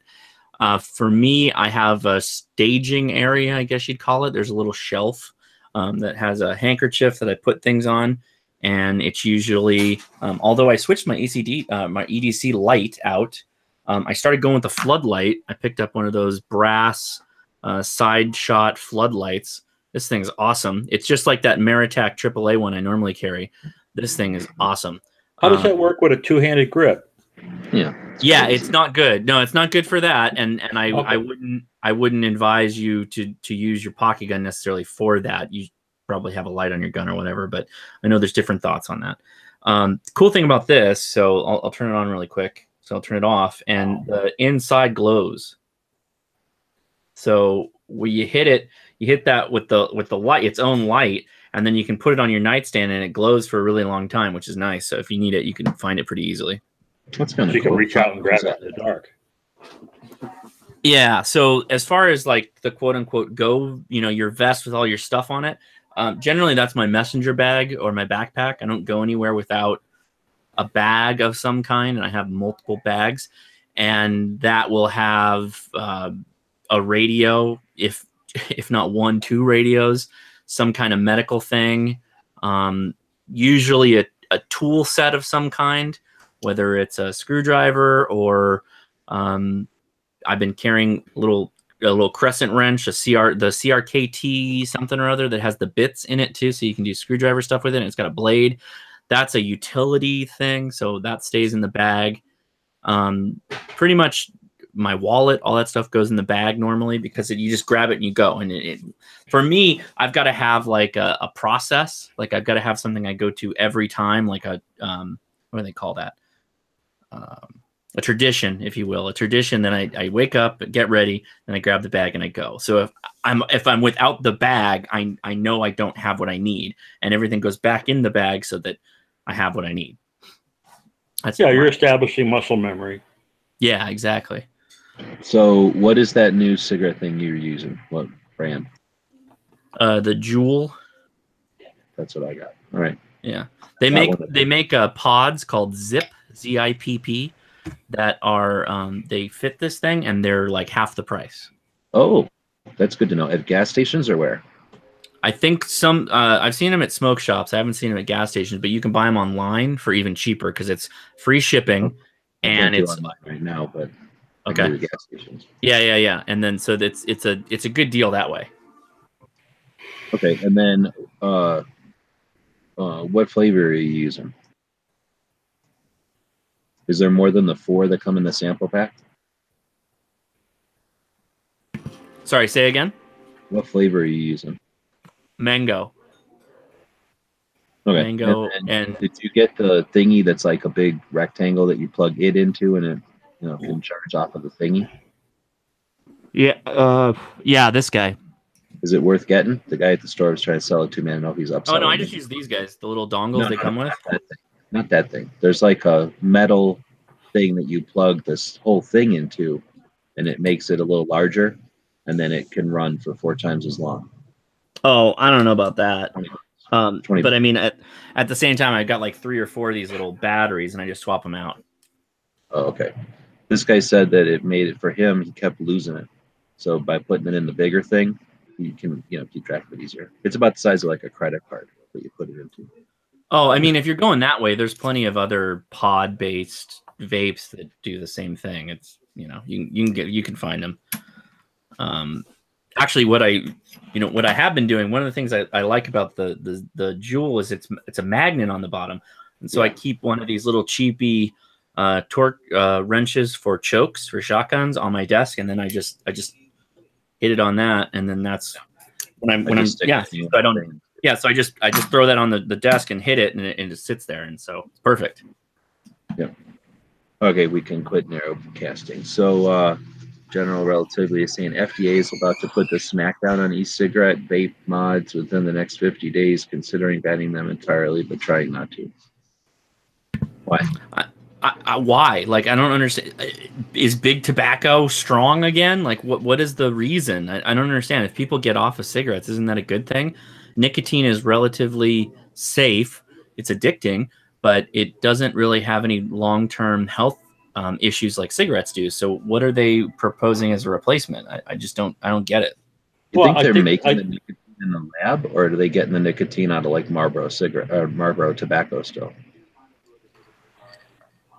Well, I think the issue is not the I don't nicotine. know. I think the issue is that the vape companies and the oils they're using for the vape, they're doing the same shit that the cigarette companies did, and they're putting all other kind of chemicals in there to No. make it more tasty and desirable and addictive. Yeah, but that's not really true. That's not true.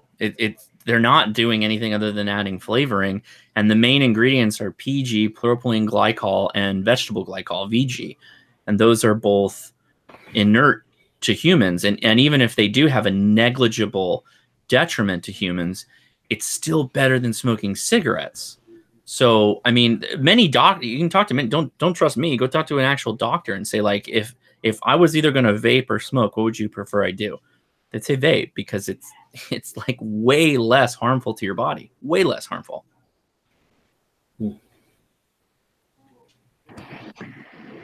And I know there was a study done in Japan, and the Japanese study showed that under certain conditions, it would put out a large amount of I'm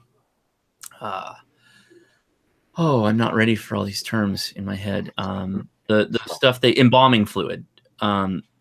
So what is that? What is embalming fluid? Formaldehyde. Formaldehyde. There you go. So yes, that's true, but the study had to heat the coils up to the point of basically turning the metal to the point that it became molten before formaldehyde came out of it. And nobody's vaping at those temperatures. Nobody's doing anything and sucking on it and breathing it at those temperatures. So it's kind of like, yeah, I can make all kinds of horrible vapors come out of something if I make it under extreme heat, but that's not what people do with these products. They're not doing that. So it's kind of like you're stating the obvious, but also you're totally misrepresenting what people are using those products for. Relatively saying FDA gave companies 60 days, 10 days ago, to prove they can keep them out of kids' hands. They're considering letting the dropping of fruit flavors slide, but if that doesn't work, they will ban them. That's messed up. You know what'll happen if they ban them? They'll still exist and everybody will still be vaping. Well, we'll just all go to refilling our vapes with juices. Like you can, I don't know if you know this, G, you can take the little black top off of this and you can refill them. Oh, good. And so what I do occasionally is I'll have a vape juice that you can buy that's salt, salt nicotine, which is what's in the Juuls, and then you just refill them with the little dropper. That goes back to the old school dropper days when you had the big mod and you'd toast that. That's where you get the big fat clouds, is when you had a mod. Dang it. Juul was specifically cited because of their popularity. As soon as I bought one, they make them illegal. Sons of bitches. I mean, isn't that life though? Isn't it every time you get into something, the government finds out about it? Like, I'm not getting enough money from this. How do I get my piece? I need a piece.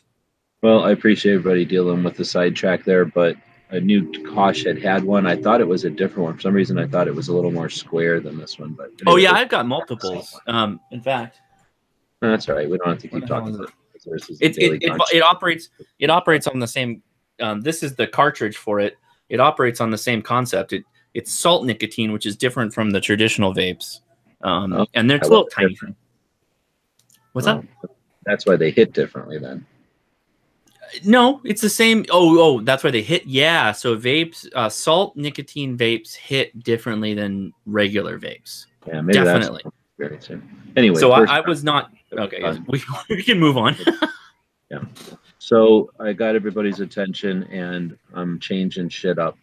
So did everybody see Kevin's video, where he took the kids to CMMG?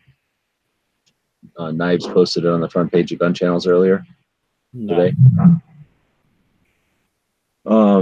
So Ghost, are you still around? You still awake? Yeah, I'm still here. Barely, but I'm here. You got a cool story about Kevin. I just barely met Kevin. I didn't even say I met him. I shook his hand and said, "You can have my, channel to do as you will." But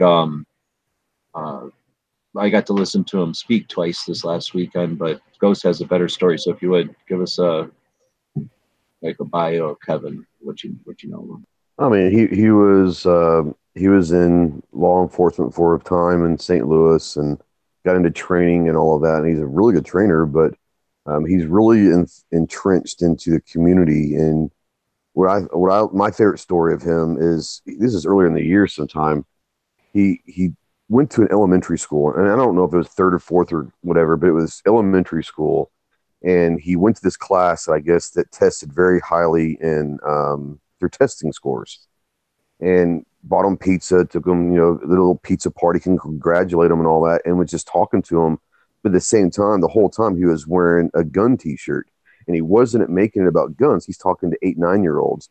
But what he was doing is trying to expose them to something and make it not scary.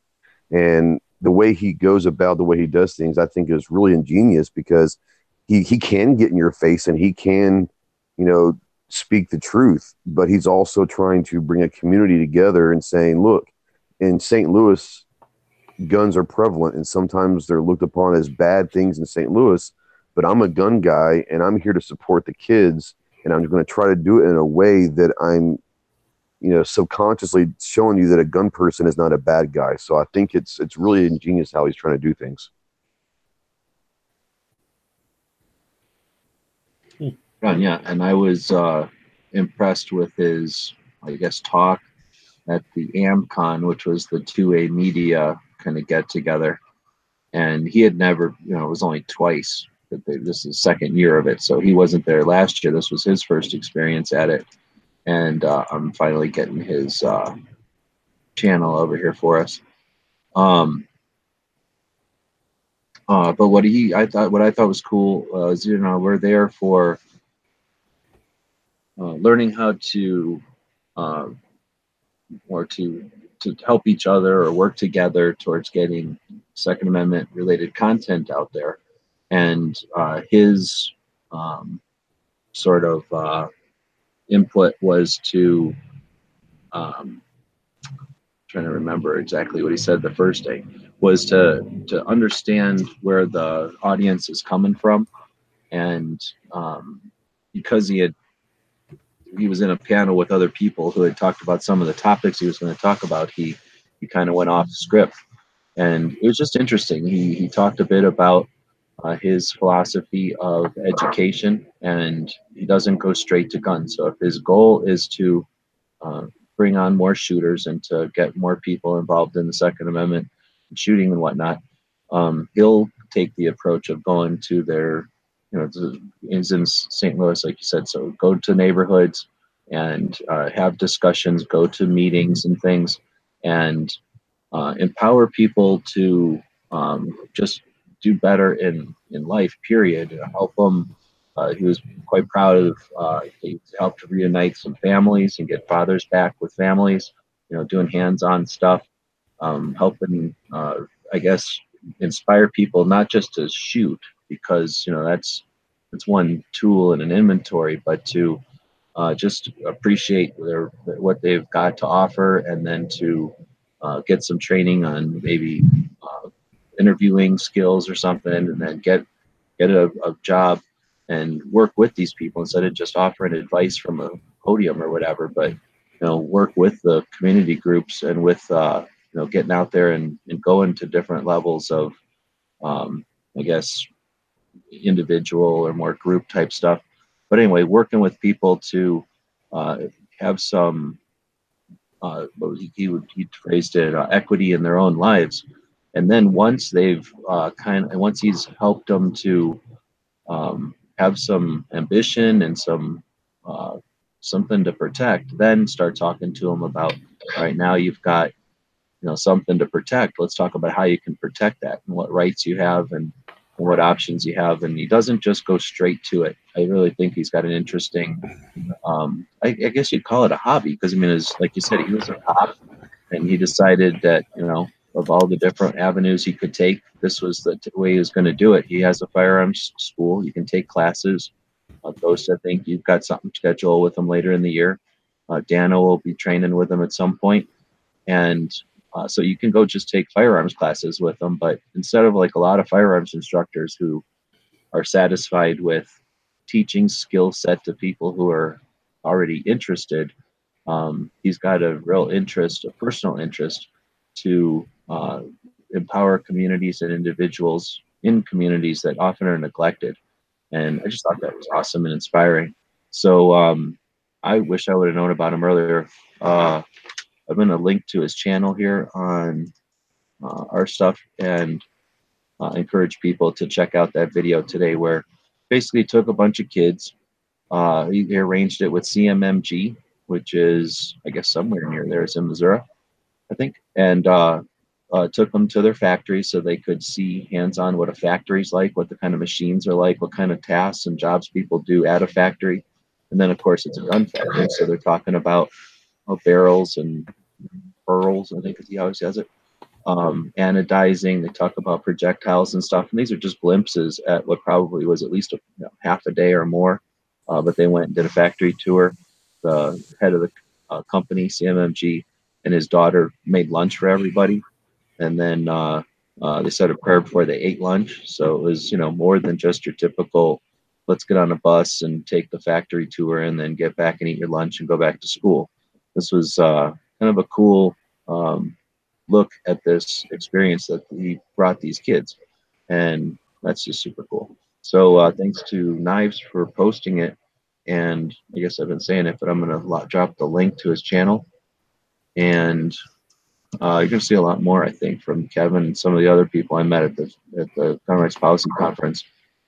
So that'll take us into the next step, which might be boring, but I'm going to end the show today with a question that we can chat about as long as it takes to chat about it, because I think we've already blown whatever kind of schedule we got here.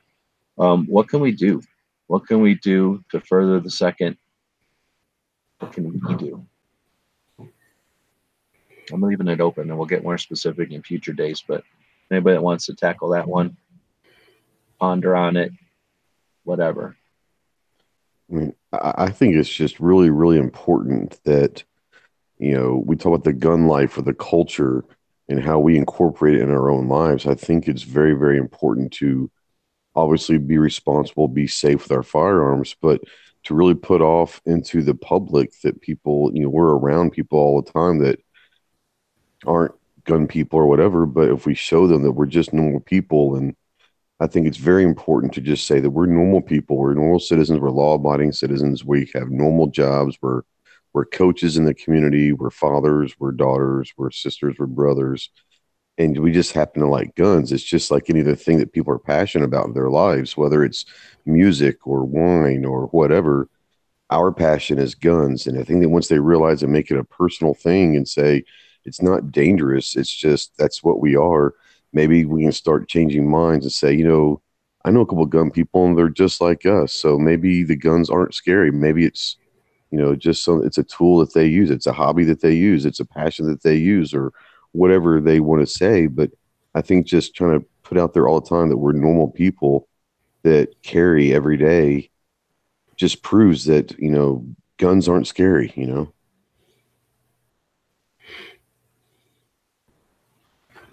Can I piggyback off of that? Yeah. As a teacher, I've always been pretty clear with my kids that I hunt, and I can't really be super two-way guy. I can't like fly the flag because that would be a problem with my career. But also being somebody that's around a lot of people that, I'm not going to say anti-gunner, I'm just going to say non-gunner, and being really conscious of when you're having those discussions with the non-gunners, not getting too far into like, some of the rhetoric you hear from our side, off-putting to the other side, and trying to really think about how, you're hearing out their point of view, and then, you're having a discussion and not a debate. And just being, and like, kind of like what Ghost was saying is like, when they hear from the media, whatever, and then you're saying, well, there's also this, and then you have a logical argument to say that, that's not true, but you're not putting a lot of emotion into it. You're more in logic and reason. I think that's kind of where I'm trying to always do that with the people that I know aren't anti-gunners, just the non-gunners, because like guns really aren't a part of their life, but they don't really care one way or the other. But, they're also the people that are going to vote one way or the other. So trying to show them exactly what he said, is that, like, you know, our side has some really legitimate arguments, and here they are, without trying to be off-putting as well. Yeah,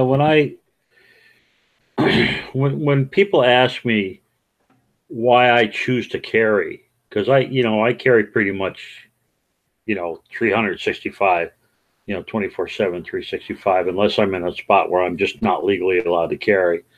The first thing I tell them is, the chances of me getting in a gunfight is less than the chance of me getting hit by lightning. So the first thing I do is I let them know that I'm not, like radically afraid, and I'm not paranoid and all that. But then I say, but I have lightning rods on my house. And it's just kind of one of those, yeah, I know it's a really low chance that I might ever get involved in a gunplay, but you know what? It doesn't cost me anything to carry this thing around. And I think that people really appreciate the fact that I understand that we're talking about a low probability event, and I'm just trying to be as cognizant of my own safety as I am my house's safety. And I think that brings it to a level they can get their arms around and say, oh, okay, well, you're not a nut. You're just playing the odds, basically. And I think that helps a lot. Well, I think you hit on something really nice there. And I think that the misconception of a lot of people is that we are nuts.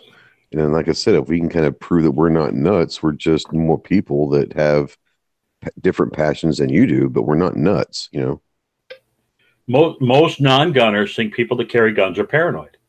Exactly. And that is the truth of the matter. They think we're paranoid.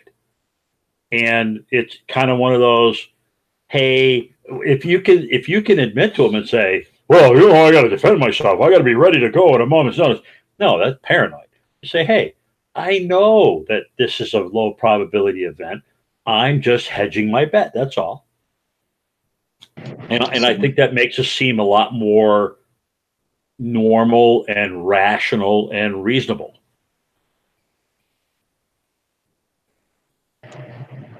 Anybody else want to throw anything in there? The thing that hasn't been mentioned yet, and it's the thing we bring up all the time, and if I knew a better way to go about this, I think we'd all be doing it. It's the normalization, right? So if you're talking to somebody about a gun, then they're probably already open to the concept. They're probably already of a objective mind type of thing, even if they're a non-gunner. The problem we have is normalizing. How do you normalize something? How do you do something that puts it in front of people's faces and shows them that you're all going home safe? No one's going to be injured or have their rights violated today. That is the ultimate question, and has been the ultimate question every time this topic comes up. I think we've talked about this so many times, and it's real. And as much as we've talked about, like, open carry isn't the best way to go about doing this, open carry kind of is one of the best ways to go about doing this, if you can do it in a way that doesn't make people freak out. How you do that, I don't know. I don't know how you go about that. And we've talked about the grassroots efforts of, well, we just need to take more people to the range. And we've done that. My wife is standing right here. We've taken people to the range. And we've done safety things with people. We've done the whole 9 yards. And until you can reach a larger audience and show people that guns are everywhere, and it's not just the police, because remember, they know the police have guns, but those people are trained. And so that's okay that they have guns, right? You got to break down all these arguments. You can just see the arguments already. You just start thinking about this and you start walking through the arguments. I don't know what to do. I really don't know what to do. I haven't known what to do for years in this case, other than just open carrying. And that brings on a whole nother realm of garbage that you have to wade through. Within our own community, you wade through that garbage. It's one of the toughest things that I think about often is how do you reach the non-gun people, but the non-objectively paying attention, the people who don't really think about guns until a tragedy comes up. See, that's the thing, is we're constantly battling the media showing us when guns are used to create a tragedy. That's a minority, a super minority. So we have to show how guns are omnipresent wherever you go, and you go home safe most of the time. Like you mentioned, it's more likely that you're going to get struck by lightning. How do you do that? I don't know. Is it carry openly? I don't know. All right. Well, I think there's no wrong answers, of course, but obviously I'm just done with this gun rights policy conference. I've been watching it for 8 years with scrutiny. I've been aware of it for longer than that, a lot longer than that. And I know we've had these issues, and they've been more and less like pertinent or more and less ominous. And we all know that we've got issues with what's the word when you don't give a shit? Apathy. Apathy. Thank you. When we're not at risk. But I think that a couple of things can be worked on. Understanding where we come from, so we're not repeating the same thing over and over. Learning what resources we have. Hey, there's Ellis. I hope he's going to jump in and tell us how his interview went. If he is interested, he's got a link. He was one of the first people I sent a link to. So anyway, I think that we do a lot of repetition. I think that a lot of us are doing the same things over and over and over. And tradition and routine doesn't mean efficiency or it's making any headway. I think it needs to be evaluated. So I'm going to be hopeful that people will be interested in not just watching me try to struggle by myself, but interested in helping out.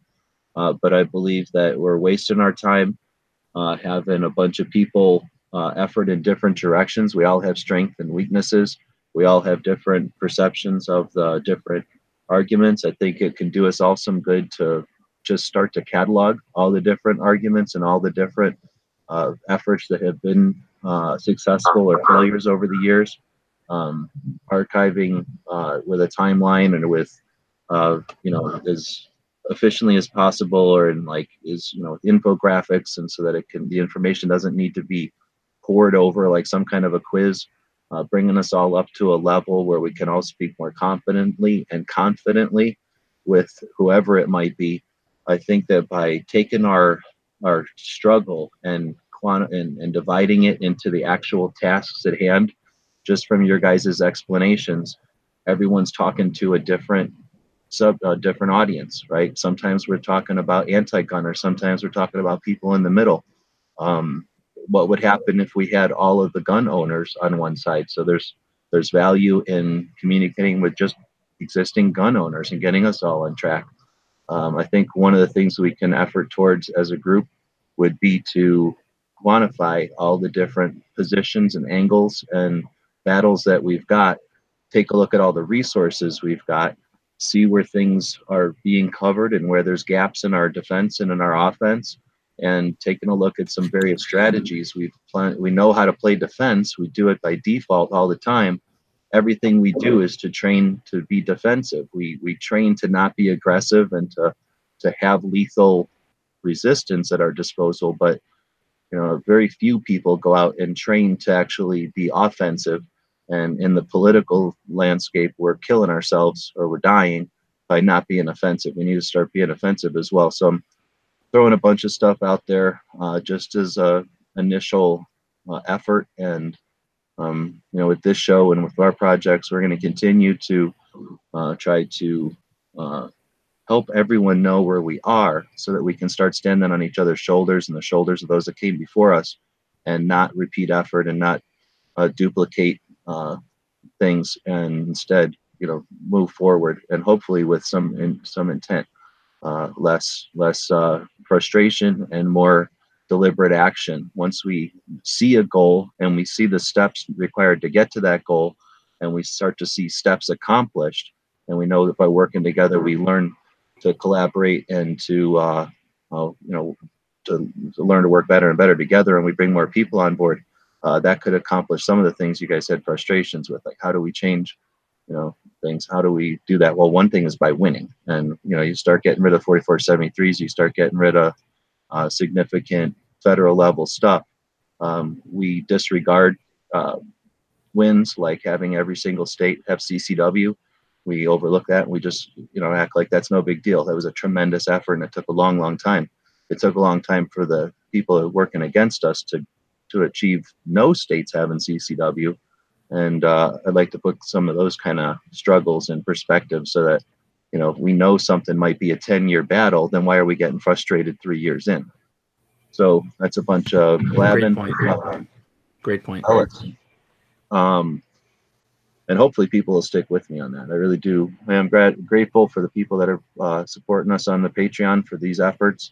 And although I don't put out videos, there's nothing really fancy to show you from Gun Rights Policy Conference. I absorbed a lot.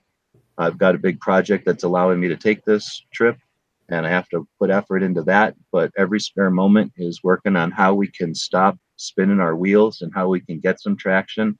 And I know enough people that I think we should be able to, work as a group to put connections together. And if there's a blogger who sucks at video and there's a video guy who doesn't write enough description, we all know those people. Let's get people together. Let's learn from each other's strengths and weaknesses, and all become more proficient without changing our stuff. But anyway, Ellis, how did it go? Do you want to talk about it? We all heard about your. Yeah, sure, man. I'll talk about it. I went in. Waited around a few minutes like always, and let's talk to just preface it with so people that don't know what's going on. You got a job interview over at PSA, Palmetto State Armory. Yes. And you were telling the guys free guns for everybody. You were telling the guys about it on whose chat yesterday? Whose was it? I think it was Knives, wasn't it? I don't know. I just heard about it. I didn't see it. I think it was on Knives' chat. I had mentioned it on NEA's before his program. Then I talked about it a little bit on mine. And this morning I was talking about it with Potatoes and Knives, Sean. So yeah, that happened today. Went in, very cordial. I actually did something I never do and put on a suit to do this. That is something that just don't happen with me ever. Felt like a fish out of water, but the interview went well. He explained how they do things, how the hiring process works there. And basically what it is they do the interview. They send the information they get to their home office, wherever that may be. And, they converse back and forth, make a final decision, and then they call you and let you know what's going on. They offer benefits, health, dental, vision, and a 401k. So it's a good job. If I'm lucky enough to land it, I will be a very happy individual. Right on. How did it feel? What do you think? It felt great. I think it went well. But, with those kind of deals, you never know. I mean, there was 3 guys that were interviewing after me. So. And this is for working in the factory or working in the stores? Yeah, it's a storefront. Right on. Well, I wish you all the best, dude. That's cool. Cool that you got a chance to do that. How far away is it if you get it? 20 minutes. Oh, that's awesome. I thought it was. I guess I had the impression it was like a 2-hour drive or something. No. I mean, there's several. There's several stores that they have throughout the state. So. Very cool. Well, thanks for jumping in. Hey, thanks for having me. We were talking about staging guns. We were talking about how often you practice. I don't know if you want to throw anything in on that. I practice as much as I possibly can, which here lately has not been a whole lot, but I do a lot of dry firing. I do a lot of, practicing the draws, stuff like that. Just things that, keep myself, up to standard.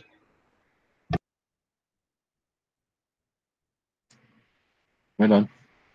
Well, guys, I keep yawning here, and I am not going to have much life left in me. So I appreciate everybody being patient with us starting a little bit early, and thanks to Woods for jumping in right at the beginning there. Everybody else for joining. It's all about keeping the lines of communication open. We know we're just one motherfucker away from having to deal with a defense again. Certainly hope that we can motivate enough people to work on offense before that, so that we have a little different paradigm next time around. We got the midterm elections coming up, and I'm on the Gun Show Loophole Tour, so we're going to be watching or paying, visiting more and more gun shops here as time goes, and eventually around and going west, and then down south again. So some more museums in the near future. Anybody want to plug anything before we head out? Got Cycle? Got any videos coming? No, nothing new. I actually I got to call my guy from Czechoslovakia because he was supposed to make me a stock for one of my Carcanos, and I haven't heard anything from him. So it's time for me to give him another call. Now, when you were on your vacation traveling around, any opportunity to check out gun shops or anything like that?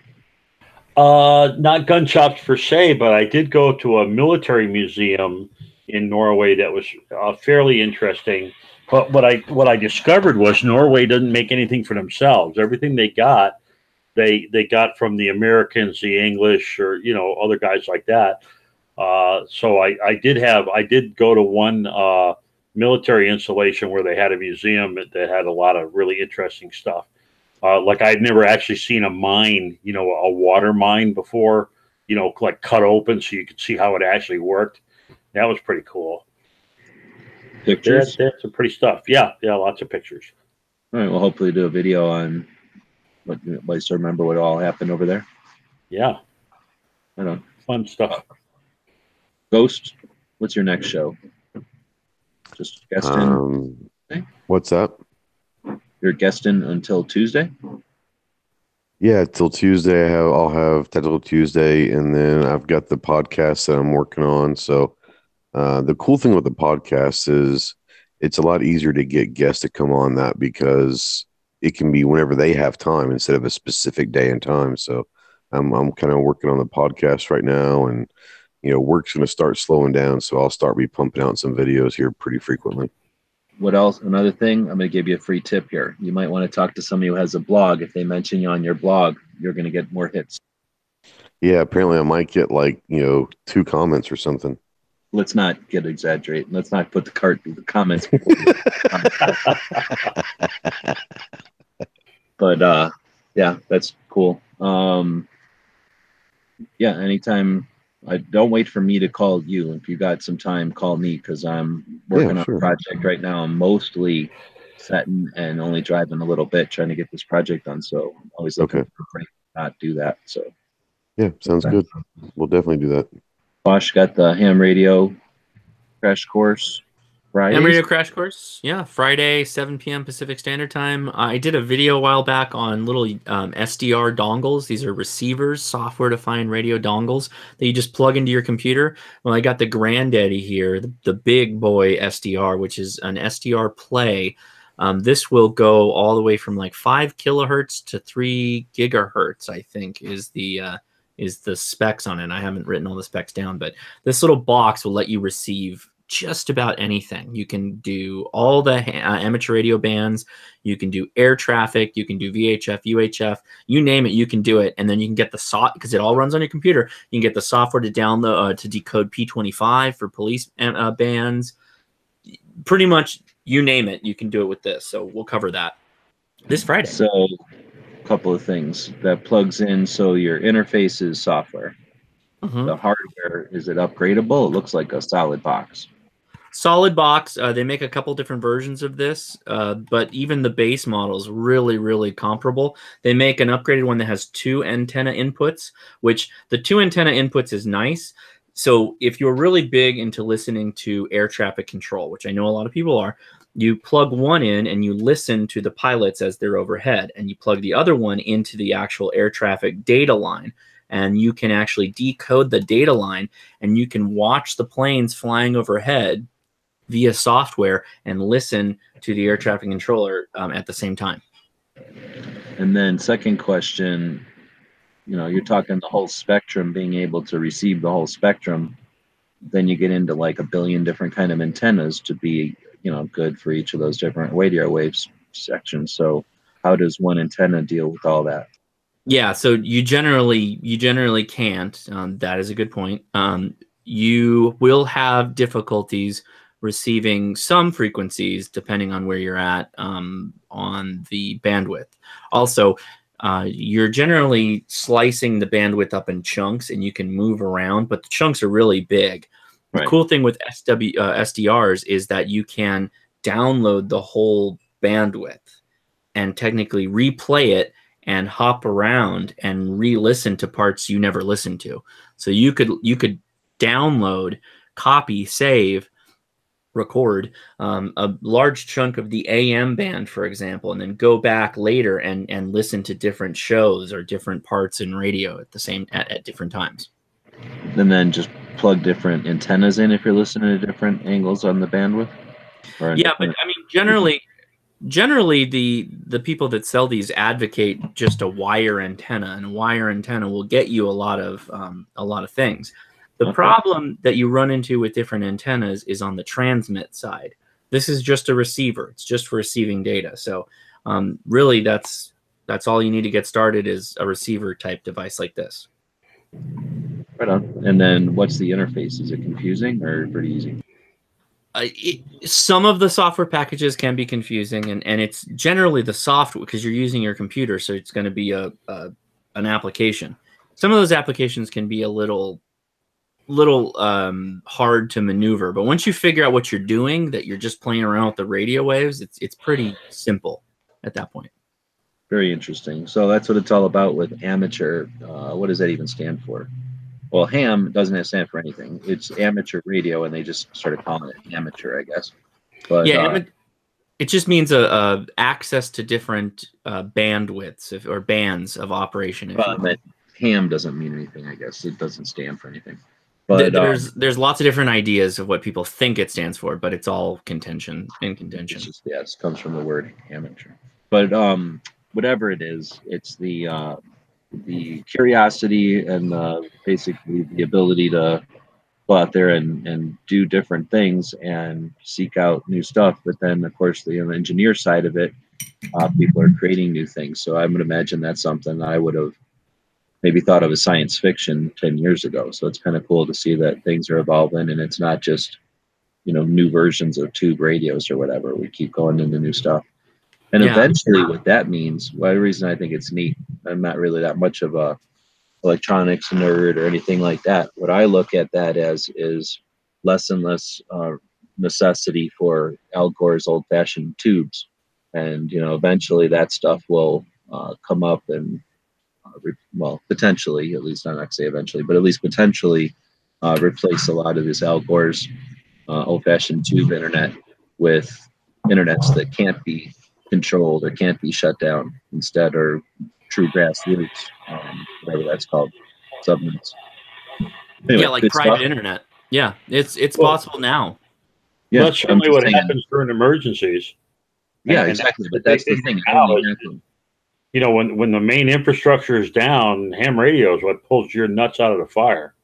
Yeah, right. But right now, it only happens with few and when it's needed. So eventually that'll become more often and eventually replace the crap that requires fiber optics and everything else. Anyway, it's just neat, and I'm glad you're doing that, and thanks for doing it on Gun Channels, because it's all about lots of stuff over on Gun Channels, and Radios incorporate all kinds of preparedness and awareness and First Amendment stuff. So thanks for continuing to do that. Absolutely, be prepared, man. Whatever that means, whether it means be armed or be prepared for information gathering and transference.